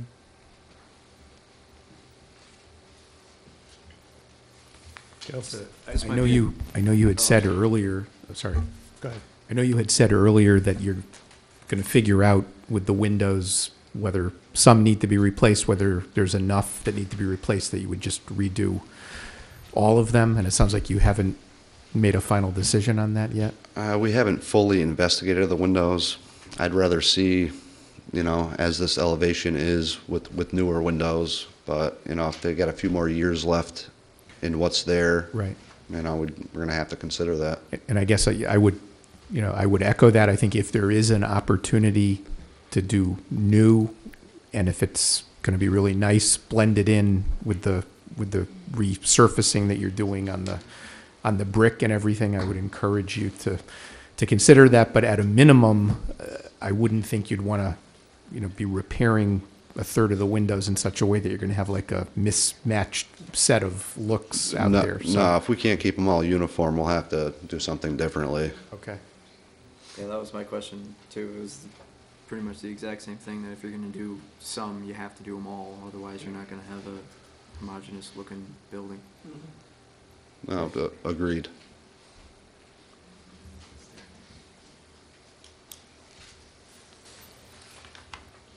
Any questions?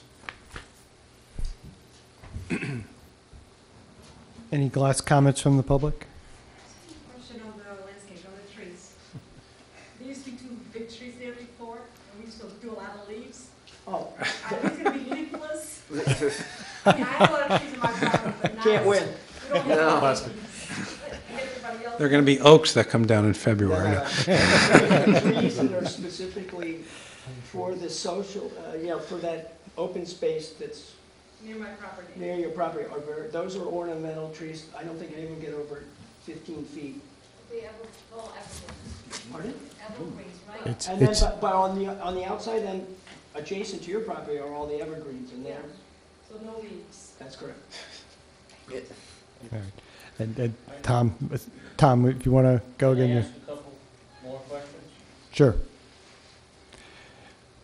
I'm not sure I understood correctly. Are there going to be no HVAC units on the face of the building?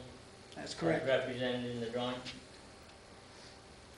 And if there are That's- HVAC units on the roof, is it going to look like that drawing? Because I know for a fact, on Walcott Hill Road, we all approved an $85 million high school that looked like that architect's rendering. That's not what we got. So do they have the opportunity to make all kinds of changes?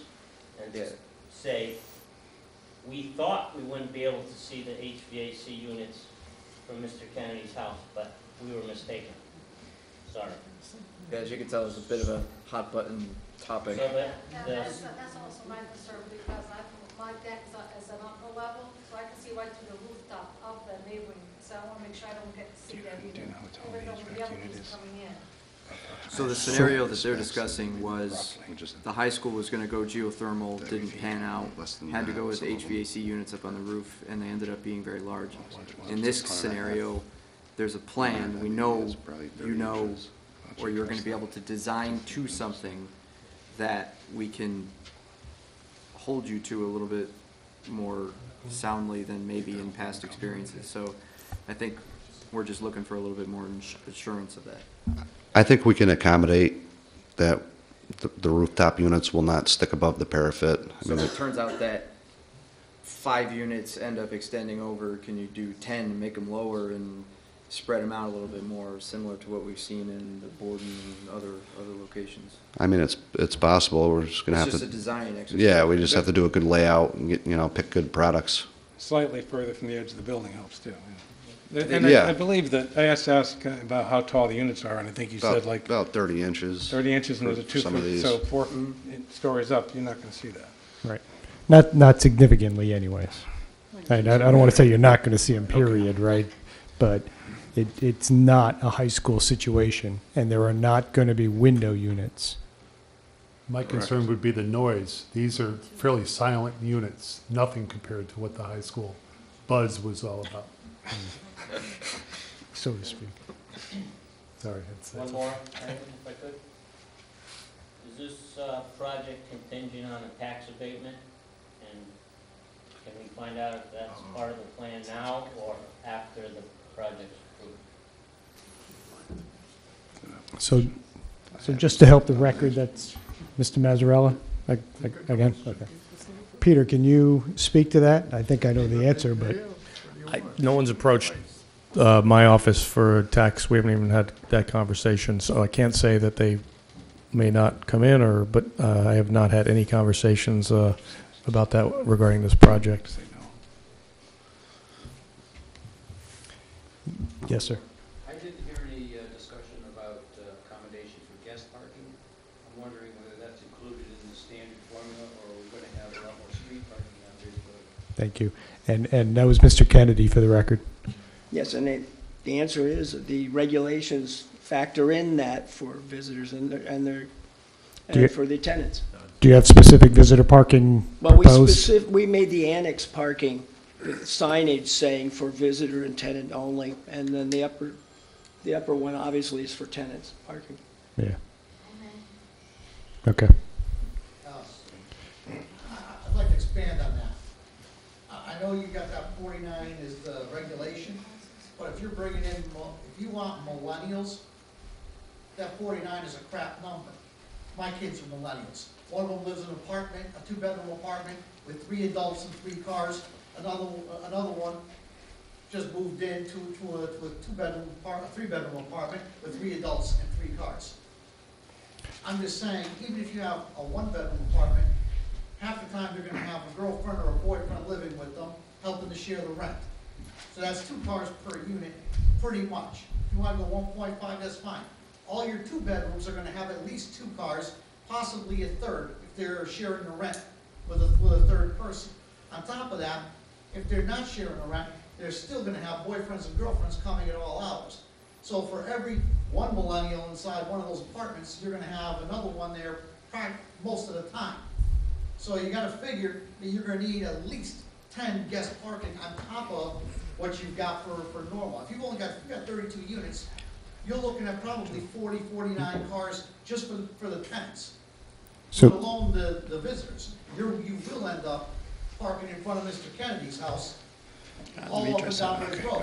That won't affect my father here, because on Jordan Lane, nobody wants to park there, because everybody who parks there ends up losing a fender. So I'm sorry, I can't remember your last name. Urso? That was, for the record, that was the Ursos. I'm going to simply say, we're not going to argue about the 1.5. That's in our regs, that's what they're required to do, and it is based on historical records of what parking requirements are per unit, okay? So we're not going to really, I'm not going to ask them to defend it any further than that. No, I can. Do the required ticketing everybody who ends up parking on Ridge Road overnight. If that were to become an issue, that it would be taken care of that way. Okay. If it was apparent, given the final renting out of all the tenant space, as Peter pointed out, without increasing any coverage or creating any more problems at intersections, we have the capacity to have visitor parking added to the area behind the south wing, as well as some on the parallel roadway parking on the driveway, because the driveway is 23.9 feet wide. Your one-way requirement's 11 feet for minimum for a travel way. Typically, you had, if you were on parallel park, it's 10 feet wide, 22 feet long. So we could have, I actually looked at it once. And after I looked at it and mentioned it to our police, to the fire chief, he's a wonderful guy, he goes, yeah, technically you could, but I don't want to see him there unless it becomes, Unless it becomes an issue. It becomes an issue, but the point is, functionally, you can get a fire truck in and through there and still have, that's not the first place I'd put it, but we do have the potential on site to absorb that if it were ever If it required. became an issue. Yeah. In the front, all you'd have to do is stripe it, so that's. Yeah. That's there. All right, thank you.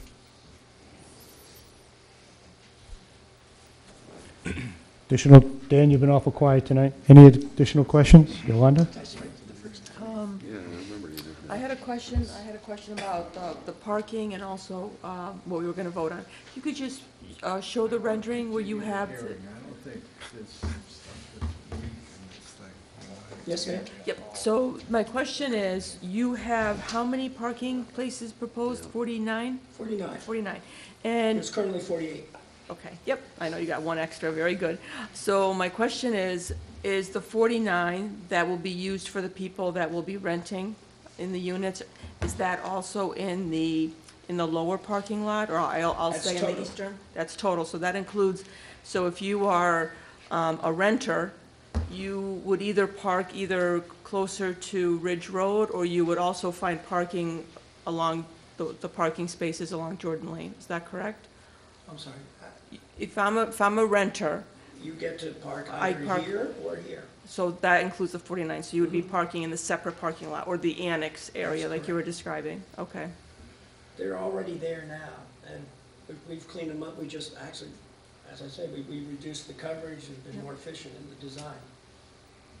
So it sounds to me that compared to, because it's a different use of space also, right? It's a different use of space from what it was before to what you're proposing right now. So in terms of improvements, you know, you're improving the landscaping from what's out there now. So if I was to walk along your property after you've done all your construction and all your improvements, it would be a considerable improvement in terms of how it's gonna look, not just the facade, but also the landscaping and the traffic flow through there? That's the intent. That's the plans. Also, there will be significant street tree. Right now, there's 2 street trees on that whole site. So you're putting more Yeah, street trees? One of them's been heavily trimmed. That's why the requirement's a tree for every 50 linear feet for the whole perimeter of the property. Mhm. We're at 1 every 40 feet. I mean, I'm working for Guy because in my judgment, if I want to err on planting more, he doesn't say no. Everybody wins.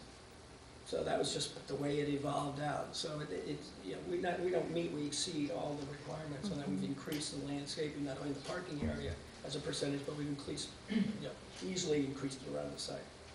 You're also improving the lighting that's out there now? I'd say taking those things down at 45 feet and putting up ornamentals at 14 is, unless I did something really bad, that's a huge. So the lighting's being improved, so that aesthetically that looks better. Also, you're removing the above-ground utilities, like I think, Yes. and that's all gonna be underground. So visually, it'll be quite an improvement. Forget the use, how it is now, but visually, for the neighborhood, it would be an improvement. Yes, there So will be then- those wires traipsing down the hillside and leaning utility poles that are on site, lately. That's correct. And are you adding more sidewalks? Because I see you have nice connectivity with your sidewalks on your, I didn't know if you were. Yes, actually, you're changing. remember, actually, it's easier to see here. I could find the place, it's behind that one. Thank God. This is actually more useful than I thought. This before was all paved. Behind the building. Yeah. He's around the building yard. up against the building and behind it, yep. Yeah, so what we've done is pulled it all out, we've landscaped a significant area of at least, it's like 12 feet, and then, or maybe 11 feet, we have 5-foot wide sidewalk, or wherever we had perpendicular, I made it 6 feet wide. So if there's a So car a little there, you wider. still have a functional 4+ feet of sidewalk, but we have a complete sidewalk system now. Goes around, we added a sidewalk That next to the coming road down as here well. to go into the building in front. This is here, we widen and that, so we can grade this out, we put bench areas for it, so yes, I see. we've expanded and also the sidewalk system here for the internal circulation. So then The other thing is also we're adding, right now the sidewalk just ends here. We're gonna carry it out to the street here as well. So it's better connection, good. All right, so I guess then the concerns is really just the additional traffic, whether there is additional traffic or not, different traffic patterns at this location from what was out there before.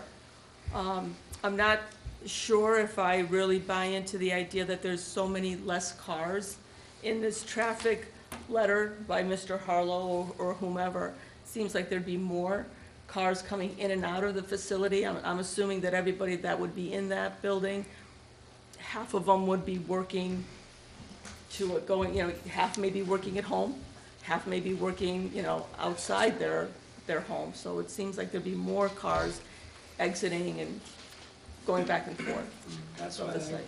they That's have my the thought. Wealth of traffic engineering I know. certified for that. I know, they That's are. Traffic's a funny thing. It because is we all funny. drive, and invariably, there's a perceptual reality. People live on that street and they drive like that, and any potential increase obviously exacerbates their experience, for perception, but they can only, that's why traffic engineers do what they do, Yeah. Yeah, it definitely is an art to it. So I guess my last question is, did we want to vote today whether or not we want to make this a zone change? Or are we, as for a zone change, in addition to, are we going to vote for whether or not we want to have this as a, what are we going to be? Only for All a right. zone change today, is that what we'll be voting for? So I'll clarify two things. It's not only a zone change, but it's also site plan approval Today, today, today. which is what we've been doing of late when we have a zone change to try and lock the developer both. into it, right? That's what I thought, I just wanted to confirm. Okay. Okay. So let me continue and go, I don't know if we're voting today. Let me try and summarize where I think we are, Good. which is, we've gotten some questions from the public, we've gotten our answers to the questions that we had, except perhaps in a broad sense, some of the traffic topics. I know George is looking for more traffic input. I personally am not. I think I have a certain comfort level that's not dissimilar to what Fuss O'Neill has put forth to DOT, and DOT, they don't really put an opinion in the mouth of the applicant. They simply kind of accept what the applicant is saying to them as part of the permit process, and they've characterized it as, in Fuss and O'Neill's opinion, the traffic conditions aren't significantly changed in the use of this property tomorrow versus yesterday, right? And I have a certain comfort in that, personally. The lots aren't changing, the number of spaces aren't changing, et cetera, et cetera. So, I don't have a need to pursue additional traffic comments, but I am looking for your input as to whether you do it or not, because it will dictate whether we need more information and are going to continue this hearing beyond tonight. That's my thought. I'm comfortable with Fuss and O'Neill and the DOT because it's what you guys do at the DOT prior to your retirement on a daily basis. I think it was confirmed by the neighbor on Ridge Road, as I had vaguely remembered, that there was, and he said it, school buses stacked up the Toll Gate Road, idling on an 11-degree day, lounging on his front lawn. So I guess we could probably go back to school buses and see how safe that is or isn't, stacked all day long, or people going in and out of their residence at a much different pace, not people rushing to get on school buses and trying to get onto their routes and make a time schedule. I mean, so, I think this is an improvement for the overall traffic and safety of the people coming down. If you have buses stacked on Ridge Road and you're coming up to an intersection, I mean, it narrows the roadway quite a bit, so at least we don't have that stacking situation that had pre-existed, and who knows what would ever go back there if this project doesn't go in here. It's a pre-existing use. It was a school. You never know what they might do with it. I agree with you, Jim, from the standpoint that I do recall the stacking, I recall the school buses, I recall the activity vividly going on Ridge Road when the school was in effect. It's only 2 years ago, or 3 years, whatever. It's not a long period of time. And I do believe that we're looking at an improvement over a deteriorating piece of property. But as far as traffic is concerned, we can talk about deterioration. That's another subject for this evening or in the future. But as far as the traffic is concerned, I also am confirmed that, with the traffic study and what I've heard and know personally from personal observation, that I don't see this being a gigantic traffic generator that's going to interfere any further with the community. Excuse me, and furthermore, I mean, talk about traffic safety, egress, talk about the people on Ridge Road on the east side where these buses are stacked up. How great is it trying to get out? I mean, I'm lucky I drive a truck, so I have a little different point of view, elevation. If you're just driving in a small Volkswagen, small car, and you have to back out between two buses, you might as well roll the dice on that one. I mean, as far as safety goes, I think this is a much safer situation, just taking the buses out of this scenario. You know, also today, when you're looking at what the applicant is attempting to do as far as attracting millennials, and many people are working at home today. This is more common. You're going to have that is not taken into consideration when we're doing some of these traffic stuff. So I think all in all that it's a plus. So besides the traffic situation and not having somebody here specifically to answer any questions that you might have, are you also comfortable with the information that you've gleaned to be able to say that you know how you would vote relative to the requirements in the regs, you know, that has to be consistent with the plan of conservation and development, that it's consistent with the purpose of our planning regulations, that the building is suitable not only in its size compared to the property, and obviously it's not changing, so how could it be too dissimilar? Is it suitable for the intended use and acceptable to the neighborhood, that kind of stuff? So do you think you've gathered enough information to be able to put a position forward on that issue? And if not, then again, you know, we could keep the hearing open, but if you think you're ready, we could close the hearing and move on to deliberate. Rich? Not to ignore the question you just asked, but I will. Are we comfortable that Derek's comments have all been addressed? I can't speak for the town engineer, and all I can do is speak for myself. I would like the opportunity to review the plans I received this evening and just come back to you with a listing of suggested conditions. There are a number of conditions in addition to my previous comments that I think from the neighbors that probably warrant some additional conditions as well. So I would like the opportunity. I think you can, or I think you can close the hearing unless you need some additional, information from the applicant tonight. But I would respectfully suggest that we put it on the next agenda to view it again and vote on it, so that I can give you our professional advice in terms of conditions that would be suitable to approve this. I guess if that's your inclination, I would rather keep the hearing open so that we can maintain an open dialogue with the applicant and make sure that, whatever conditions you suggest, can be acceptable to them. Acceptable to them. And, sure. And to the extent that they're designed to address concerns from members of the public, that they adequately do so. Sounds good to me. I would agree, Mr. Chairman. I would probably vote against it because I don't think I have information in 2 or 3 areas, and they're not big things, but I think they may even want to give something about the fire escapes or some of the explanation from traffic consultant. And it's still a little bit bothersome there. That's a bad intersection. And things like that. There may be a few months. I think continuing the hearing makes sense because I didn't think you could close, Peter, and still bring in information and discuss it. I wouldn't bring in new information. I would suggest conditions that were in the record and were mentioned by the neighbors. But I think if you're inclined to continue this to the next meeting, there's no harm in keeping the hearing open so that you can have that dialogue. And to that extent, if you're going to keep the hearing open, I don't know if I would suggest that they do bring their traffic engineer to the next meeting so that you can get that out of the way. Yeah, so, and I'm perfectly okay with you ignoring my question because it's a good point. There were these outstanding issues.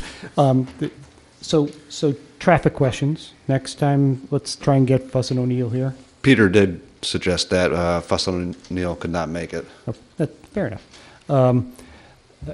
The outstanding issue about it, how exactly are you going to think about doing the fire escapes, whether they're needed or not? So let's try and get an answer from the fire marshal as to whether they're needed, and then if not, what would you do with them? What else?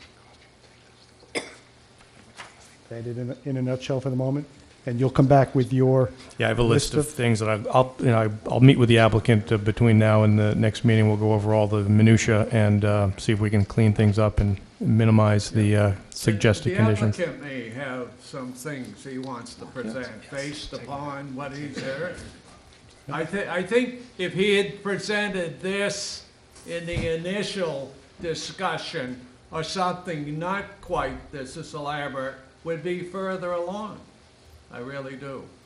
All right. So Just one real quick for Fuss and O'Neill's, when they come in, I think one thing that we were discussing with the other apartment complex on the same road is there was a general discussion of everybody's going to be heading north and that sort of thing. So just sort of a general dialogue of, are people going up Jordan to hit Silas Dean to go north to Hartford? Are people really going to try to take a left and then take another left onto Ridge in order to hit 15 and to go to Hartford? So we're not just talking traffic volume, you want projections. Honestly, yeah, that's a good point. I'm with him in terms of it's not a huge difference in terms of traffic generation, like pure numbers of cars. But if somebody is thinking that people are going to take a left and a left more often, that's more of an issue than if people decide, screw this interchange, or screw this intersection, I'm going down Jordan. But that's the sort of dialogue that helps this meeting, because I think there's a concern that we're adding more traffic to Ridge, because we're already adding more traffic to Ridge for one building that's being put in now. So just sort of a general high-level discussion of that, not pure like there's 7 cars per whatever. Yeah. That bores me. I'm not a traffic engineer, but I've been on here for 40 years. Yeah. So I hear it.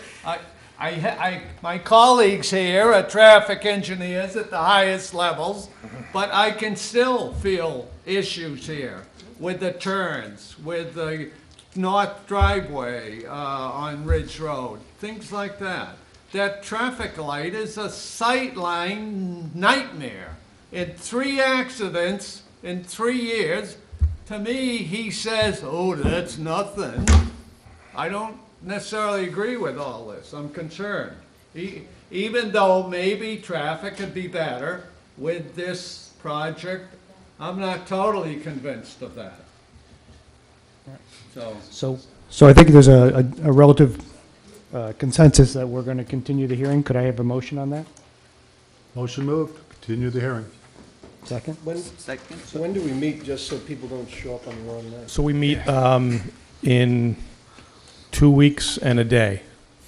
I think we're, today, just 2, no, it's less, actually, it's less than 2 13 weeks. days, It's not the other way around. I'm getting- 16th? Yeah, I'm looking into February. So it's the normal 3rd Tuesday. Okay. Yeah. Oh, I thought Monday was a holiday. 16th. 15th is Martin Luther King. Oh. Right, is it? 16th, isn't it?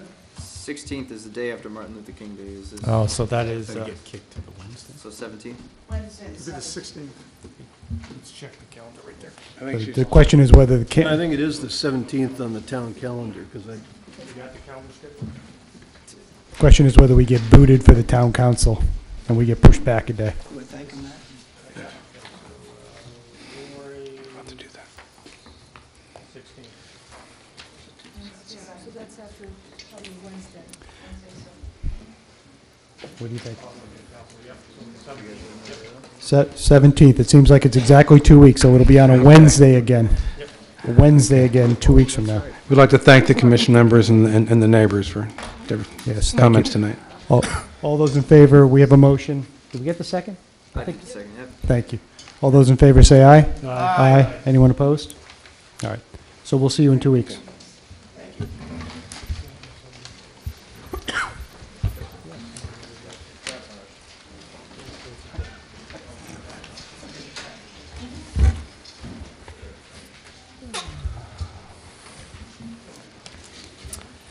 All righty, anybody need a break?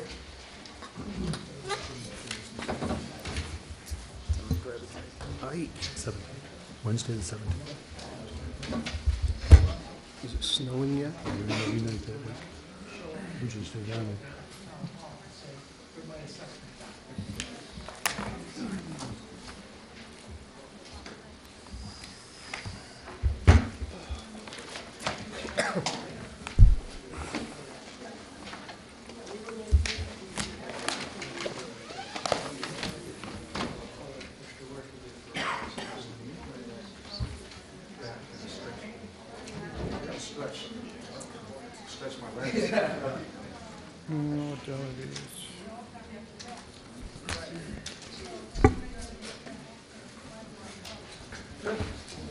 Good evening, gentlemen.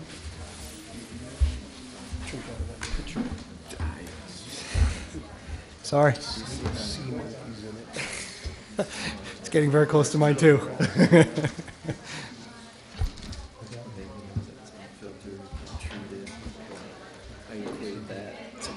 It's like, no, just pure like, well, even like well water, it's still filtered, like you're still going through some sort of, they're saying, that should be right out of the stream and.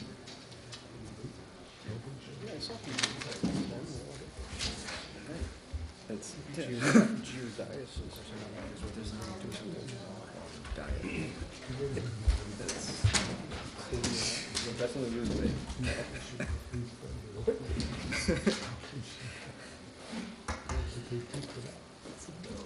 I'm salary, not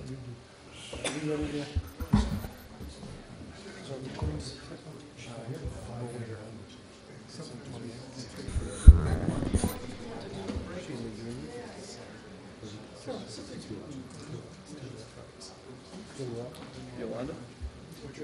Oh.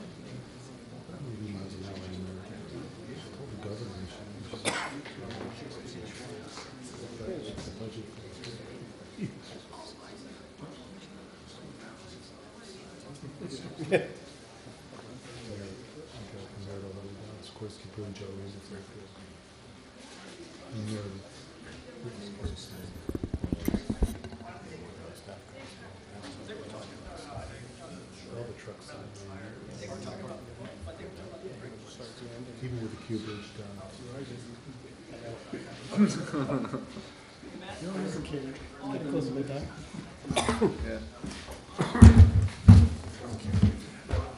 Thank you. You don't have to stretch, Tom. No, I knew he wasn't. Wethersfield closed for But, Oh, wow. I'm just glad we don't get the phone calls anymore. I get them. We've ever. No. No, nothing great. My daughter goes to Charles. Try to get done before 11 usually. So I get the ones. Used to be a rule, if you can't get it out, I'm out of here. Used to get. Did they? Again.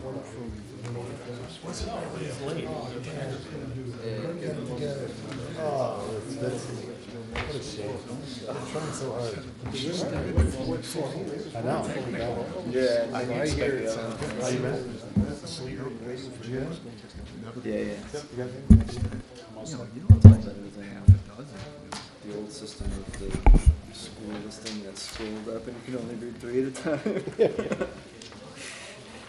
When I was a kid, they used to have every homeroom hand out a list, and it was like a phone tree. So you had to rely on the people ahead of you to make the phone calls. Which I'm sure worked flawlessly. Got some serious notes here, man. Oh, yeah. Very thorough, very professional, aren't you?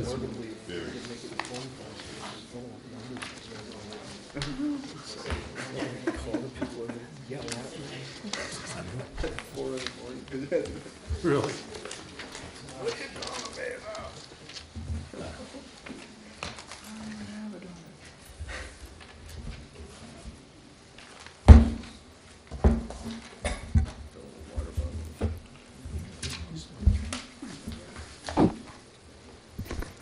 All right. Here we go. Alrighty then, let's move on to the third item on the agenda tonight, item 3.3, a public hearing again for application number 1968-17-Z. I'm not sure exactly how to pronounce this, Midas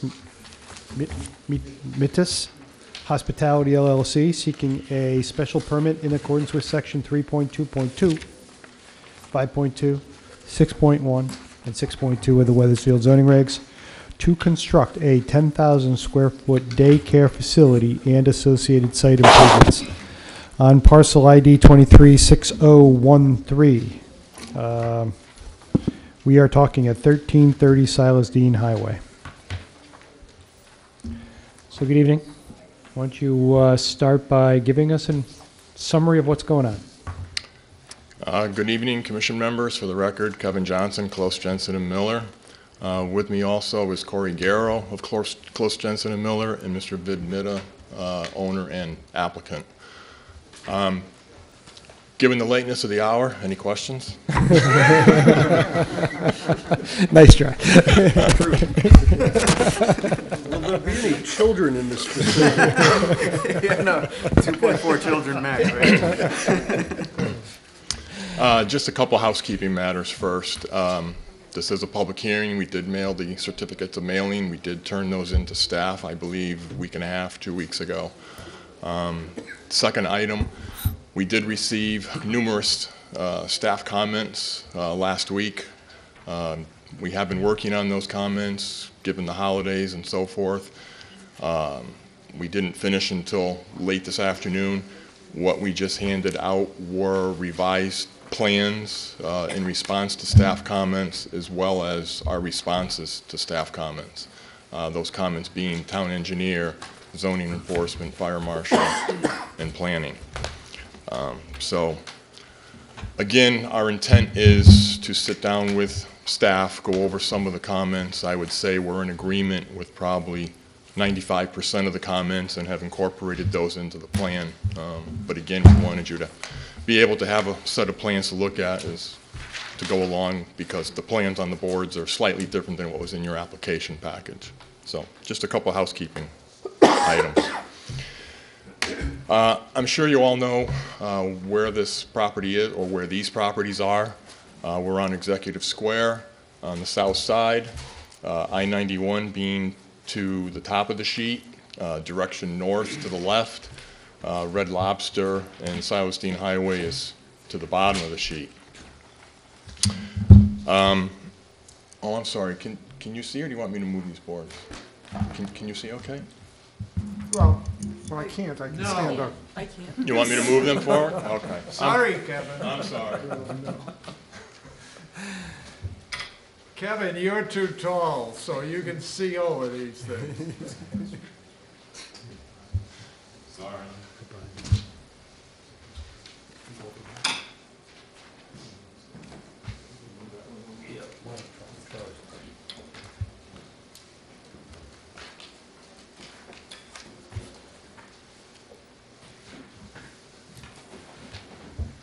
Is that better for all of you on the left?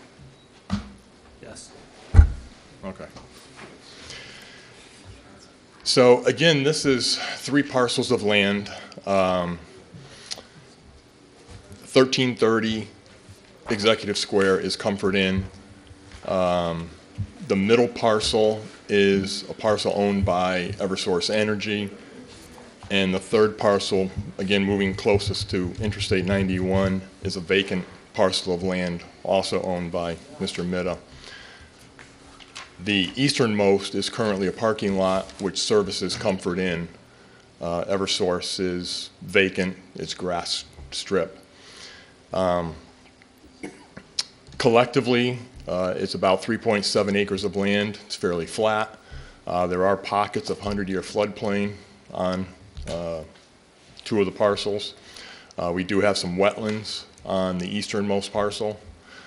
We have been to inland wetlands. We did receive erosion and sedimentation certification from wetlands, and we also went to design review. We do not have final architectural plans. The architectural plans that were part of your application package were from a Shrewsbury facility, which Mr. Mitta just completed. So pending approval from this board, he will commence with final architecturals for this site. But basically, it's a franchise operation, so again, it's a prototypical treatment. So could I just confirm, so you have all your permits, both from ourselves and the state? Did I? No, Just- from inland wetlands and design, we've been to design review. Yeah, We have to go back to design review. Environmentally, the permits, you have wetlands on the site, do you have your wetland permit? Yes. You do, completely? And okay. erosion and sedimentation And do you have to go to the, certification. and do you have to go to the state, you said 100-year flood? Just, no? So you're all set? No, From an no. environmental standpoint, you're all set? Right. We do have to go to OSTA. You have to go to? OSTA. But we'll get to that. And just another housekeeping matter. We started this project maybe a couple years ago because Eversource Energy is the center parcel.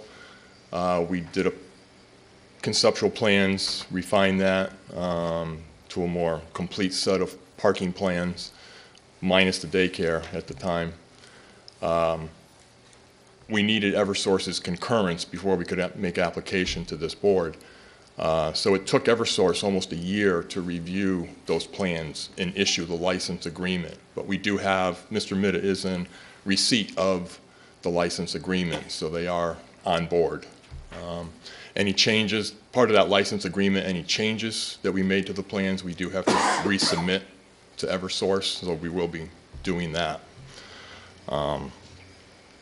So basically, what we're proposing to do is the parking that's currently on the easternmost parcel, and that parcel of land has now been given a street address by the engineering department. That's currently now known as 88 Executive Square, so that's how I'll refer to that tonight. At the time we submitted plans, we did not have that street address, so we were referring to it as parcel ID numbers. Basically, we're taking the parking that's currently on 88 Executive Square, shifting that onto the Eversource parcel, redoing the front entranceway, the Port Cochere area, new drive access on the Comfort Inn, and on 88 Executive Square, constructing a new daycare.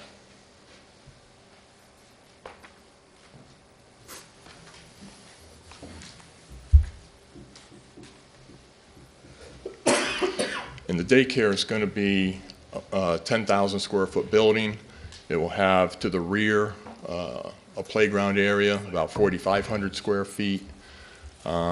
Access to the parking on the Eversource parcel, we're reconfiguring curb cuts on Executive Square. So we're going to have a new driveway entrance to that new parking area on the Eversource parcel. 2 double bays of parking, 24-foot wide aisles. On the daycare, be 2 curb cuts from Executive Square, basically one-way direction, one way in, one way out. At the exit, you'd be forced to, with signage and the direction, the angle of the driveway, to go around the traffic circle in the cul-de-sac there at Executive Square. There is a history of trucks that stay at the Comfort Inn. We're going to continue to accommodate those vehicles. So we've designed the site so that the trucks can enter the Eversource parcel, basically make a U back into the parking area to the rear of the daycare.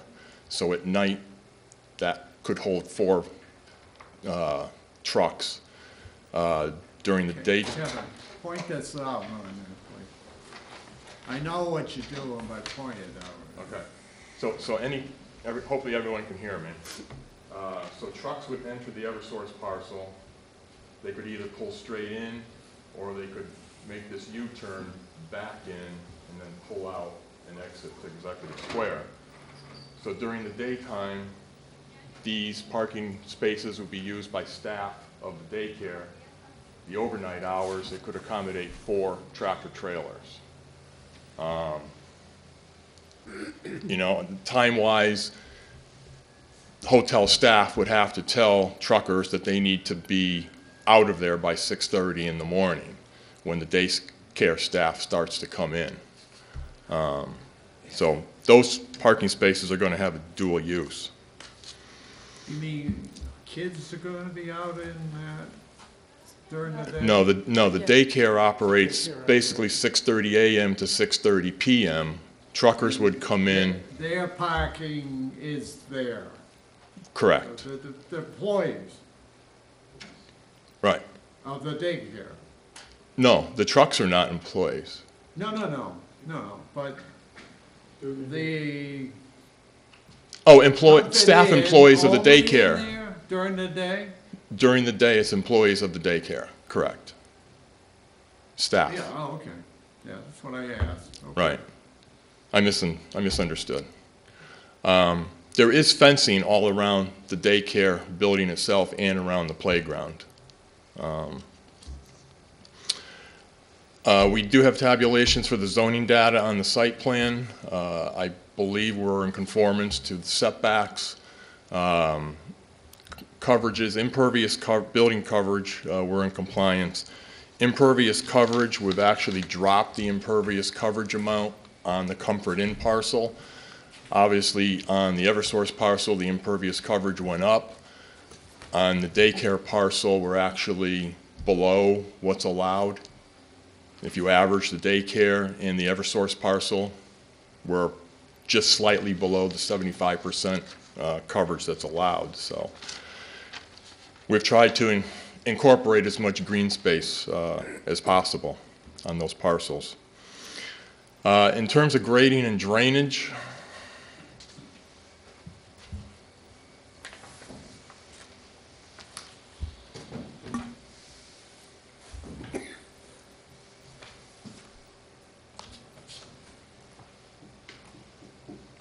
again, I mentioned the site, all three sites are fairly flat. We're trying to approximate those existing grades with the proposed grading. I did mention there's pockets of 100-year floodplain. We're filling approximately 9 cubic yards of the existing floodplain, but we're creating compensatory storage of approximately 13 yards. So we have a net gain plus or minus 4 cubic yards of flood storage. Again, the parking lot on the Eversource parcel, it's basically a series of highs and lows. Catch basins at the low points. We're collecting the storm runoff as well as from the daycare parcel, directing it through a Vortechnic type structure for water quality. From there, we have subsurface stormwater detention underneath the parking in the rear of the daycare.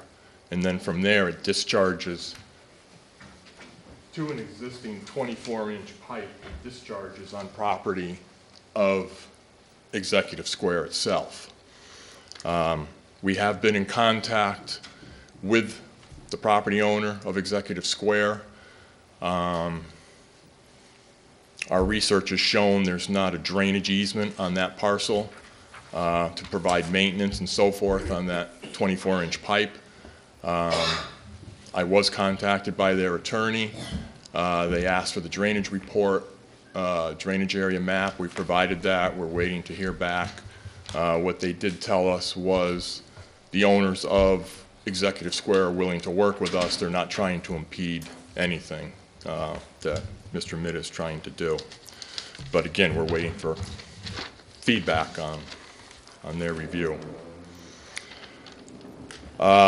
All other utilities for the daycare would be provided from existing systems in Executive Square: water, fire services, sanitary sewer, electrical, and so forth.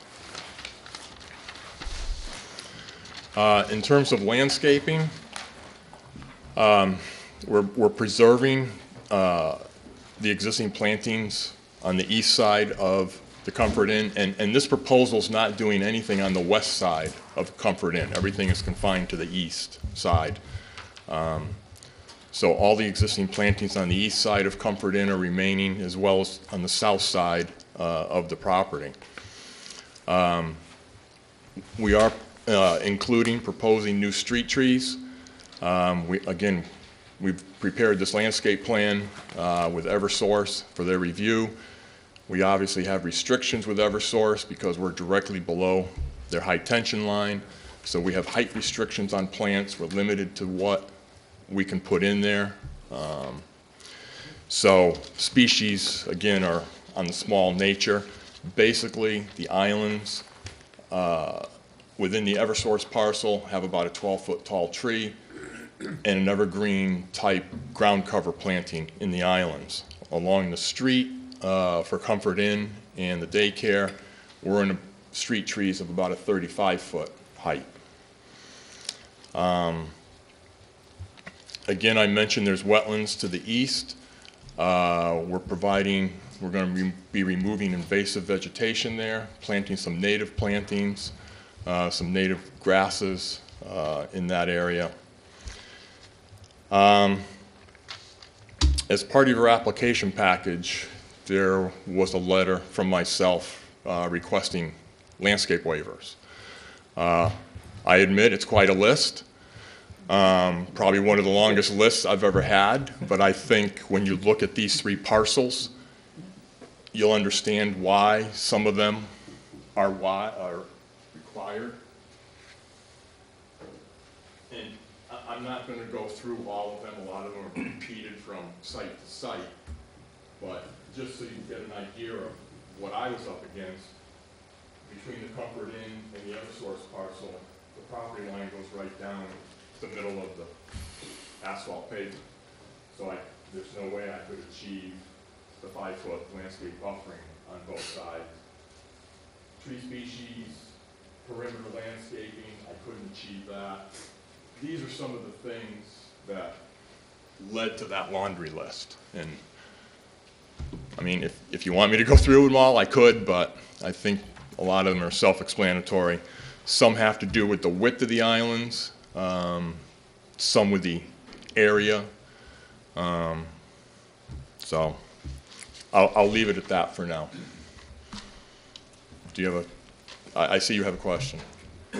I'm sure at some point we'll talk about, have you done as much as you can about landscaping in general, but I'm sure the list will still be very long. Yes. To your point. The short answer is yes. Did you reduce any of it? I mean, was it longer at one point?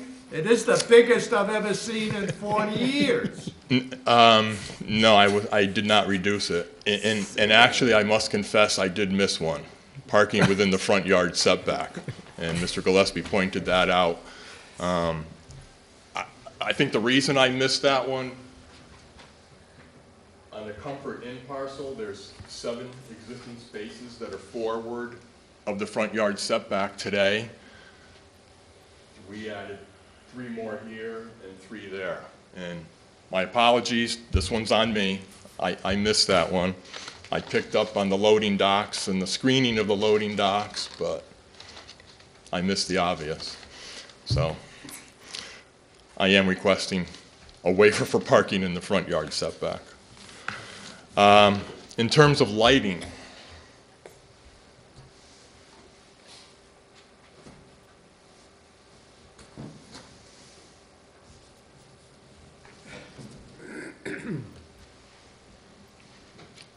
again, everything is confined to the east side of Comfort Inn, the north and the south side, and then the Eversource parcel and the daycare parcel. Basically, it's all new fixtures, mounting heights of 12 or 18 feet. They're LED fixtures. In this area right here, underneath and approaching the porte cochere, is going to be bollard type lights, 3.5 foot high. Again, the bollards are LEDs.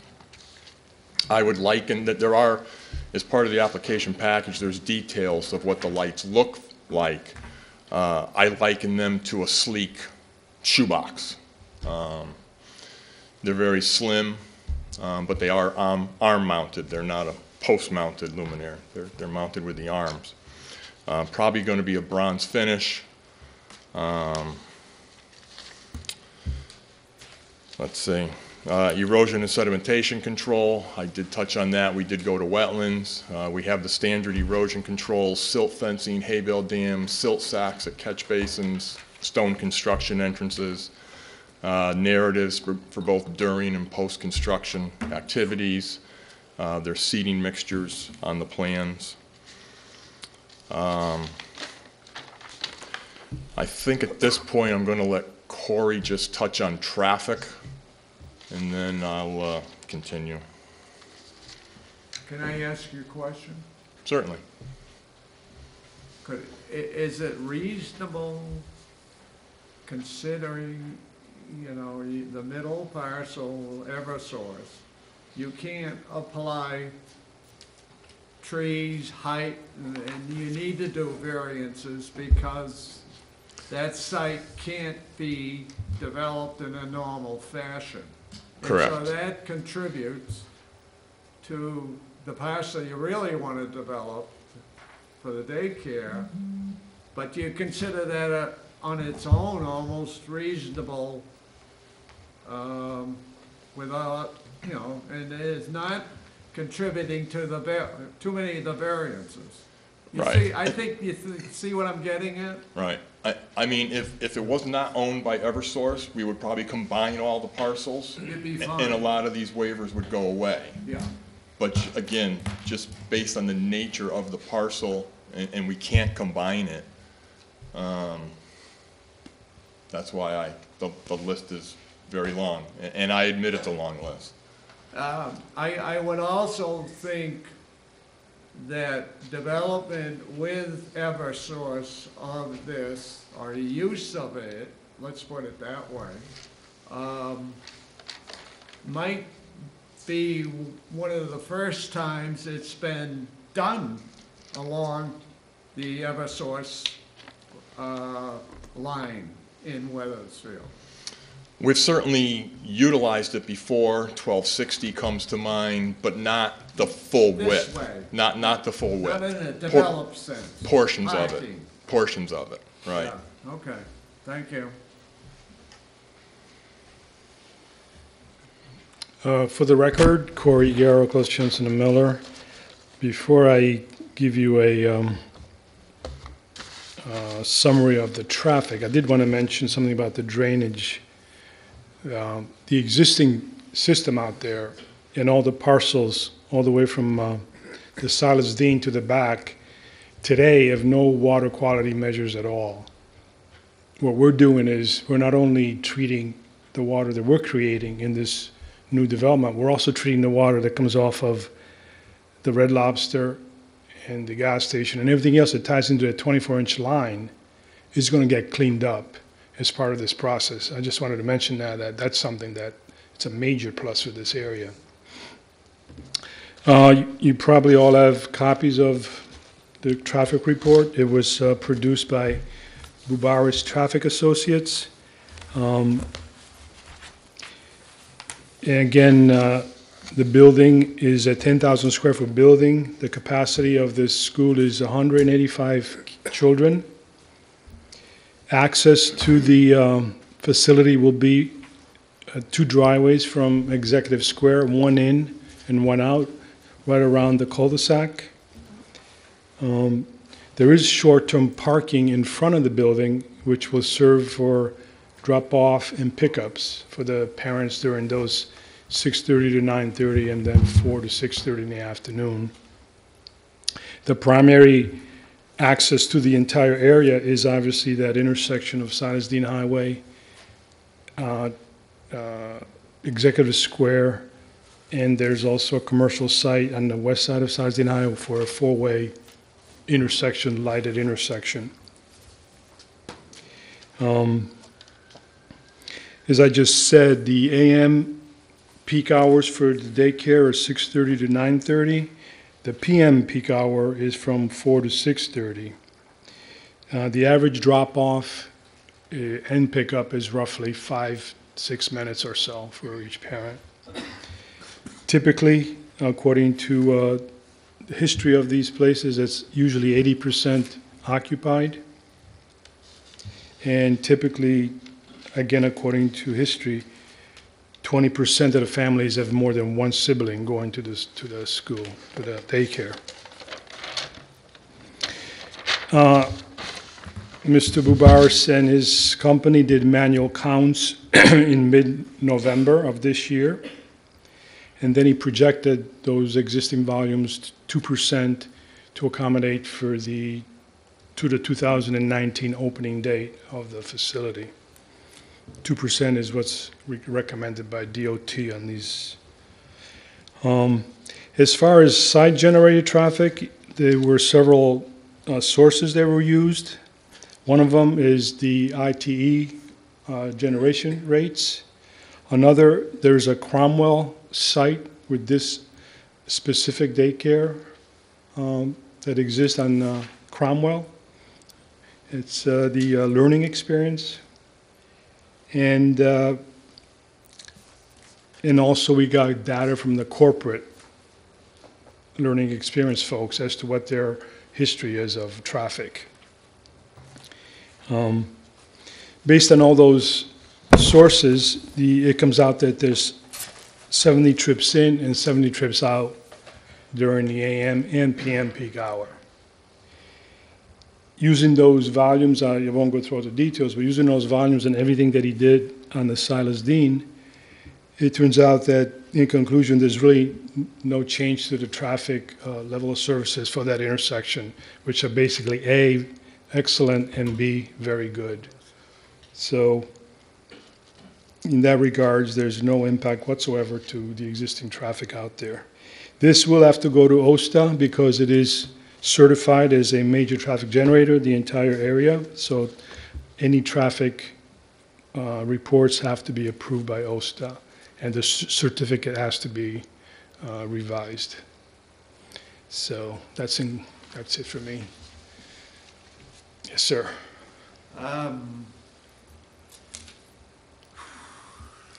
There's shared parking between Comfort Inn and Red Lobster, correct? Yeah, there's existing. And it's worked well on the most congested times, weekends? As far as I know. Okay. And there's also going to be shared parking between the daycare and Comfort Inn. And Comfort Inn. Yeah, so there'll be shared parking in the entire area. Okay. So are you the one to go through that, or I was thinking, Kevin, somebody was going to actually run through the shared volumes or quantities. Are you going to run through that, or is that something we're going to address? Shared volumes or quantities? Shared. No, sharing. They share them because numbers. Red Lobster doesn't have enough parking. Right. Are you so gonna, they share with Comfort Inn. I guess I was waiting for the shared discussion about how many. I don't know. I think there's like 59 spots? being shared. I think we have on one of the charts, but I don't know the exact number. Yeah, I mean, I saw a lot of numbers, but I didn't understand how it all worked. And I didn't. Now with this. Yeah, I didn't try because I figured it would be part of the presentation. Each one requires X, but they're at different times of day, so. What we did was we have a tabulation for Red Lobster based on seating, what they require, what they have on site, and what they need to share or borrow on the Comfort Inn parcel. Mm-hmm. We also tabulated rooms for the Comfort Inn and then what the daycare needs. So when we say shared parking, I mean, this isn't something like the Borden where we didn't have enough and, we did the analysis and so forth. We actually have enough collectively for all of these.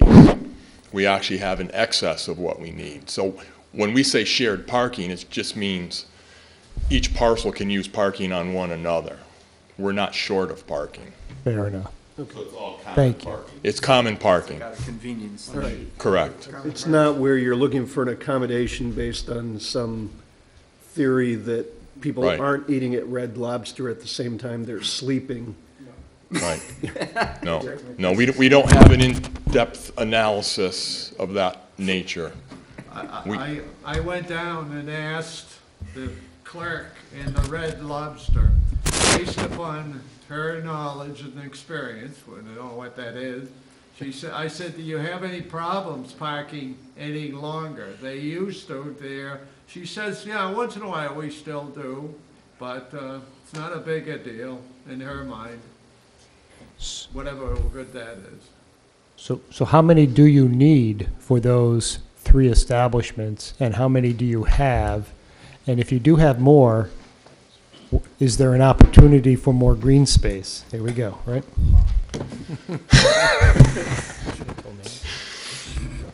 The answer is yes and no. I mean, we do, our tabulation, we need 256 for the 3 uses.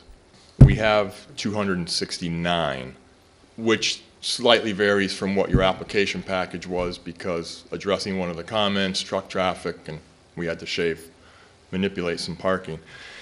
The reason we have extra is, again, the 4 trucks that we could accommodate behind the daycare. If there is a chance that one of those vehicles could not pull out and free up parking by 6:30 in the morning, the truck could pull into one of these spaces temporarily to allow the staff to come in. So that's why we built in some extra. If there's some heartburn over that, we could delete some parking and create some more green space. I'm probably still going to need a waiver, but I mean, I could also gain some green space on the periphery by going to a 16-foot deep space instead of 18, where I have, I think it's 8 feet, Peter, of green space. So I could pick up some more green space that way. So there's a couple options if you so desire. I want to stay on that topic. If other folks have questions about it, I have a couple other questions, but it would be a different topic. So jump in if you have other questions on that. It's related. I have a question on the auto turn that was done for the trucks. So trucks are coming in on the north end. Are they going to the east and traveling south and then going around that big island? So yeah, I'm following your finger now. So Trucks are coming here. Truck is coming. Come down here. They're turning there. Kevin, it might be easier on the colored version because people can see the island. The island's in the. So trucks would come in here, come down this aisle, and then they can do a U and back in, and then pull out, and then go out. That's with this design vehicle that's in the plan. Right, and that's a WB60, not a WB50. Okay. A lot of the boxes today are 53-footers. I'm saying it seems tight. That's all. Like the trailing tire and then trying to come around. It looks like you're running into the. Like I'm actually thinking the opposite of you, is that some of these islands they're gonna get mounted, and I was wondering if it would be better to trim down some of the 2 end islands in order to make, because these truck paths look very tight. Like I don't know how a truck that's going north to south along that bottom corridor there, if they're going north to south there, doing a U-ey around that outside island, that D-shaped island, doesn't look easy. Yes. I feel like that's gonna get mounted. Yeah. So Let's go to the playground and then. and if I was gonna add green space, I would rather take it. On this inside radius, and maybe right here, we did shade those. I mean, the auto turn that is in the plans here shows the truck going into the little tip of the island up to the north there, up to the east. Sorry, I keep getting turned around. Yeah, it's actually driving into that. So I'm just curious if this is the design vehicle. I think what you're maybe looking at is there's multiple. No, yeah, it's you have the template down for the different turns, and I'm just. It's as I'm looking at this, I feel like those islands are going to get hit. Trampled. if this is the design vehicle, I'm sure truck drivers are better than what I'm imagining, but, because That's probably the most extreme. truck drivers always get into places that That's the longest I never you're gonna imagined they see, can, too. But, It's a WB60. Yeah, it's kind of one of those that's on the right, upper limit. yeah. So most of them are going to be, 99% will be smaller than that, but that's just to show. Yeah, Sure. and as long as, there's no other cars in their way, and it just seems, I'd rather take an island out, even though it's part of the town regulations, add more green space to the outside or something. He's already asking for a massive number of waivers, so what's a little bit, What's one what's more, a right? couple, I mean, it's couple just more? add a 40th page or something. Mhm. But that's, if I just had a general comment, I'm trying to track these auto turn templates, and it seems like the islands are a little tight. In general. But, back to. Kevin, what about the existing parking in where the daycare is, the front is being used by the elderly housing project? Right there, about there, yeah. I believe today they do use some spaces. They won't now, that's it. They won't now. Do they need it? They got a lot of parking. I've been out there a couple times, and this parking area is 50% empty. So I don't know if they use that. It's convenient. I was just gonna say, I think they Okay. use it because it's convenient Gotcha. to the road. Yeah. That's my guess. So do I understand that, that blue is, or that aqua is the play area? That's the play area. My And- understanding is it's a rubberized surface. Okay. And is, And again, there's fencing all the way around the entire building and play area. okay. Is what I see up in the upper right-hand corner up against the highway, that's the, behind the truck parking, that's the rubbish gated? Is that, That's the trash enclosure, correct. yeah, okay. It's gonna be surrounded by a 6-foot PVC fencing. All the usual. Basically a privacy type fence. And there's no Blocked issues by with tractor emission or trailer. noise? Noise. There's no issues with emission or noise off the highway on the children in the playground? It's like within 100 feet of it. Soothing. Yeah, I I just know when you do a school, I know it's private, when you do a school, that's taken into consideration for where we put playgrounds or windows. Hey, Dave, you wanna put up in the DOT, put up a new billion-dollar barrier? No? I'm just asking if it's been looked at.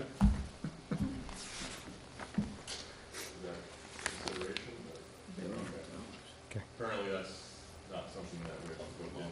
I don't know if the corporate has any studies on that. Yeah. Just a couple comments on architecture.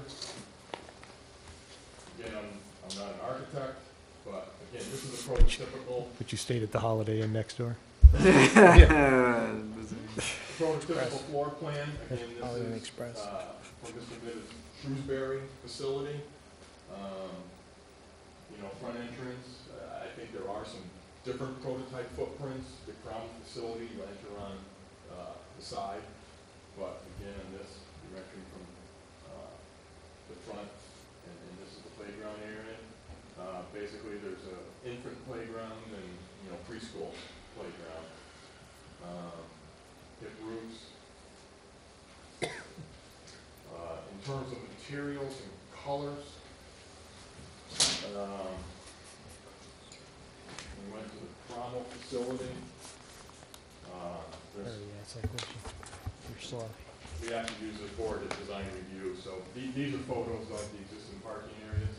The bottom photos are of the Cromwell facility, so again, we just took this to give you a flavor of colors, materials, asphalt shingles, brick, skirt boards along the base, clapboard siding, vinyl windows.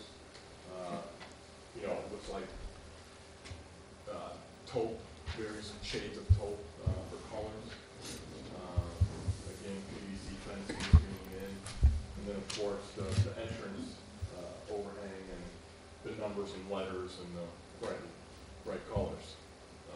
that's the typical. And Kevin, treatment. design review required you to come back when you have the final That's specific correct. site details for that. That's correct. Okay. So again, as I mentioned, we received staff comments last week. We did work to address those comments. We're probably in agreement with 95% of them. There's a couple items on drainage I think that Corey wants to discuss with Mr. Greger. One comment I do want to address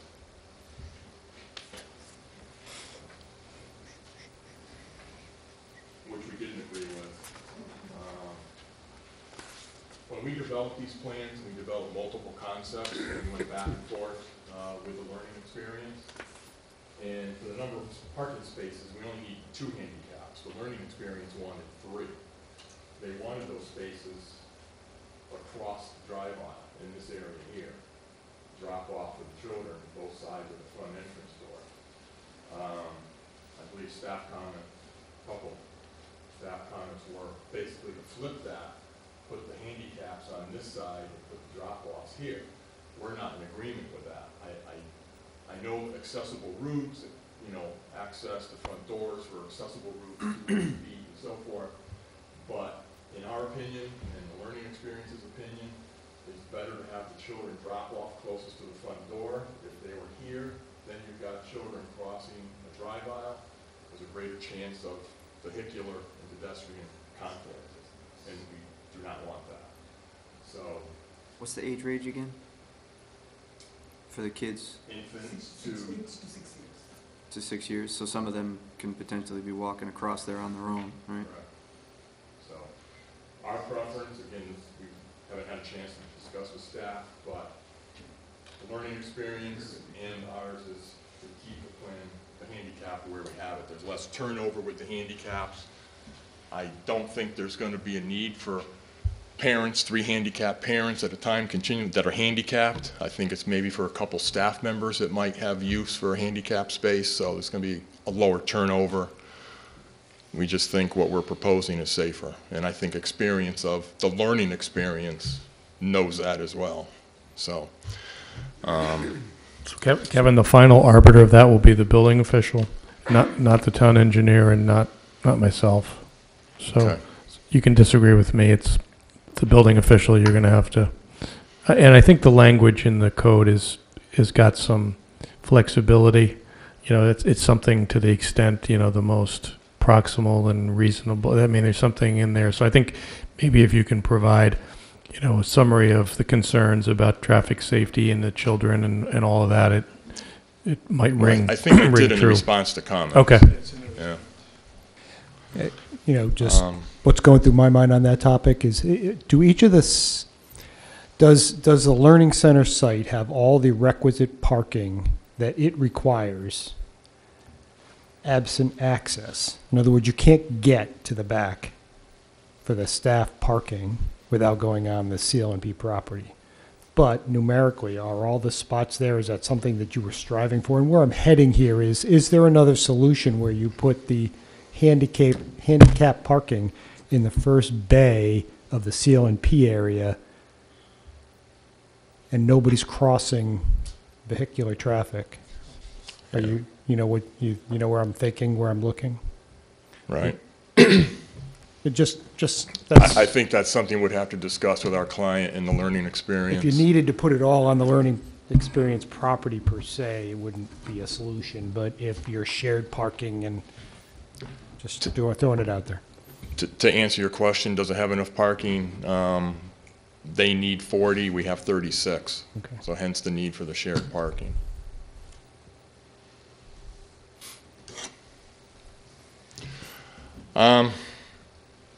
I think that's the extent of my comments. I think I touched on the highlights.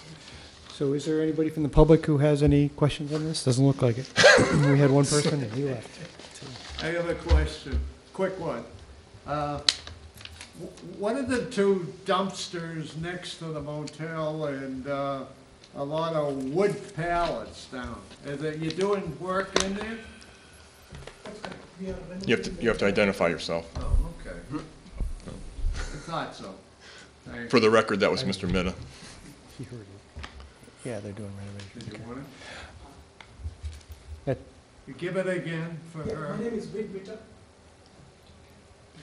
VID. Okay, so I think what I kind of got from your opening discussion is that the staff has just received responses, right? So there really needs to be, much like the last application, some time for staff to review it, right? Correct. So we might as well be doing the same thing and leaving the hearing open until next time. And then you can come back with any additional thoughts. My initial reaction is it seems pretty straightforward. If we can do something about trimming the islands and maybe, I don't know, maybe some of the other ones can be thickened up, I don't know. But again, it's a long list. It's going to be a long list. Is it the end of the world? Not really, but I would tend to leave that to staff and you to figure out personally. I tried my best to include as much green as I could. Again, That's what your job is supposed to be, right? Again, I could look at a 16-foot depth on some of the periphery ones and get some more green space that way. I expect blacktop from Corey. I expect green space from you. It's a constant battle with engineers. And they always put drainage pipes through my islands underneath my trees. I know. It's crazy. I constantly have to train them. Tom, I'll make the motion to keep this open then, Second. or before. I'm just going to ask, are there topics that they should come back prepared to answer next time that anybody I thinks think of? you beat the green space issue to death. I think Ryan has some good points and they've been attended to, but Okay. I don't see anything else we have to talk on. Peter's Everybody else- 20-page package was very thorough and very complete when he gave it to us, and the follow-up that you just handed to us tonight gives Peter another couple weeks of work to do. All right, so if everybody's comfortable with that, Tony made a motion? Yeah, I may second You want to second it, George? All right. All those in favor say aye. Aye. Anyone opposed? All right, we'll see you 2 weeks. 2 weeks, we know Okay. it's 2 weeks now. Thank you. We definitely narrowed that down. We have minutes, and we also have a CROG thing. So I guess this is kind of timely. We owe CROG some members. One? Do we need one and a backup? Okay.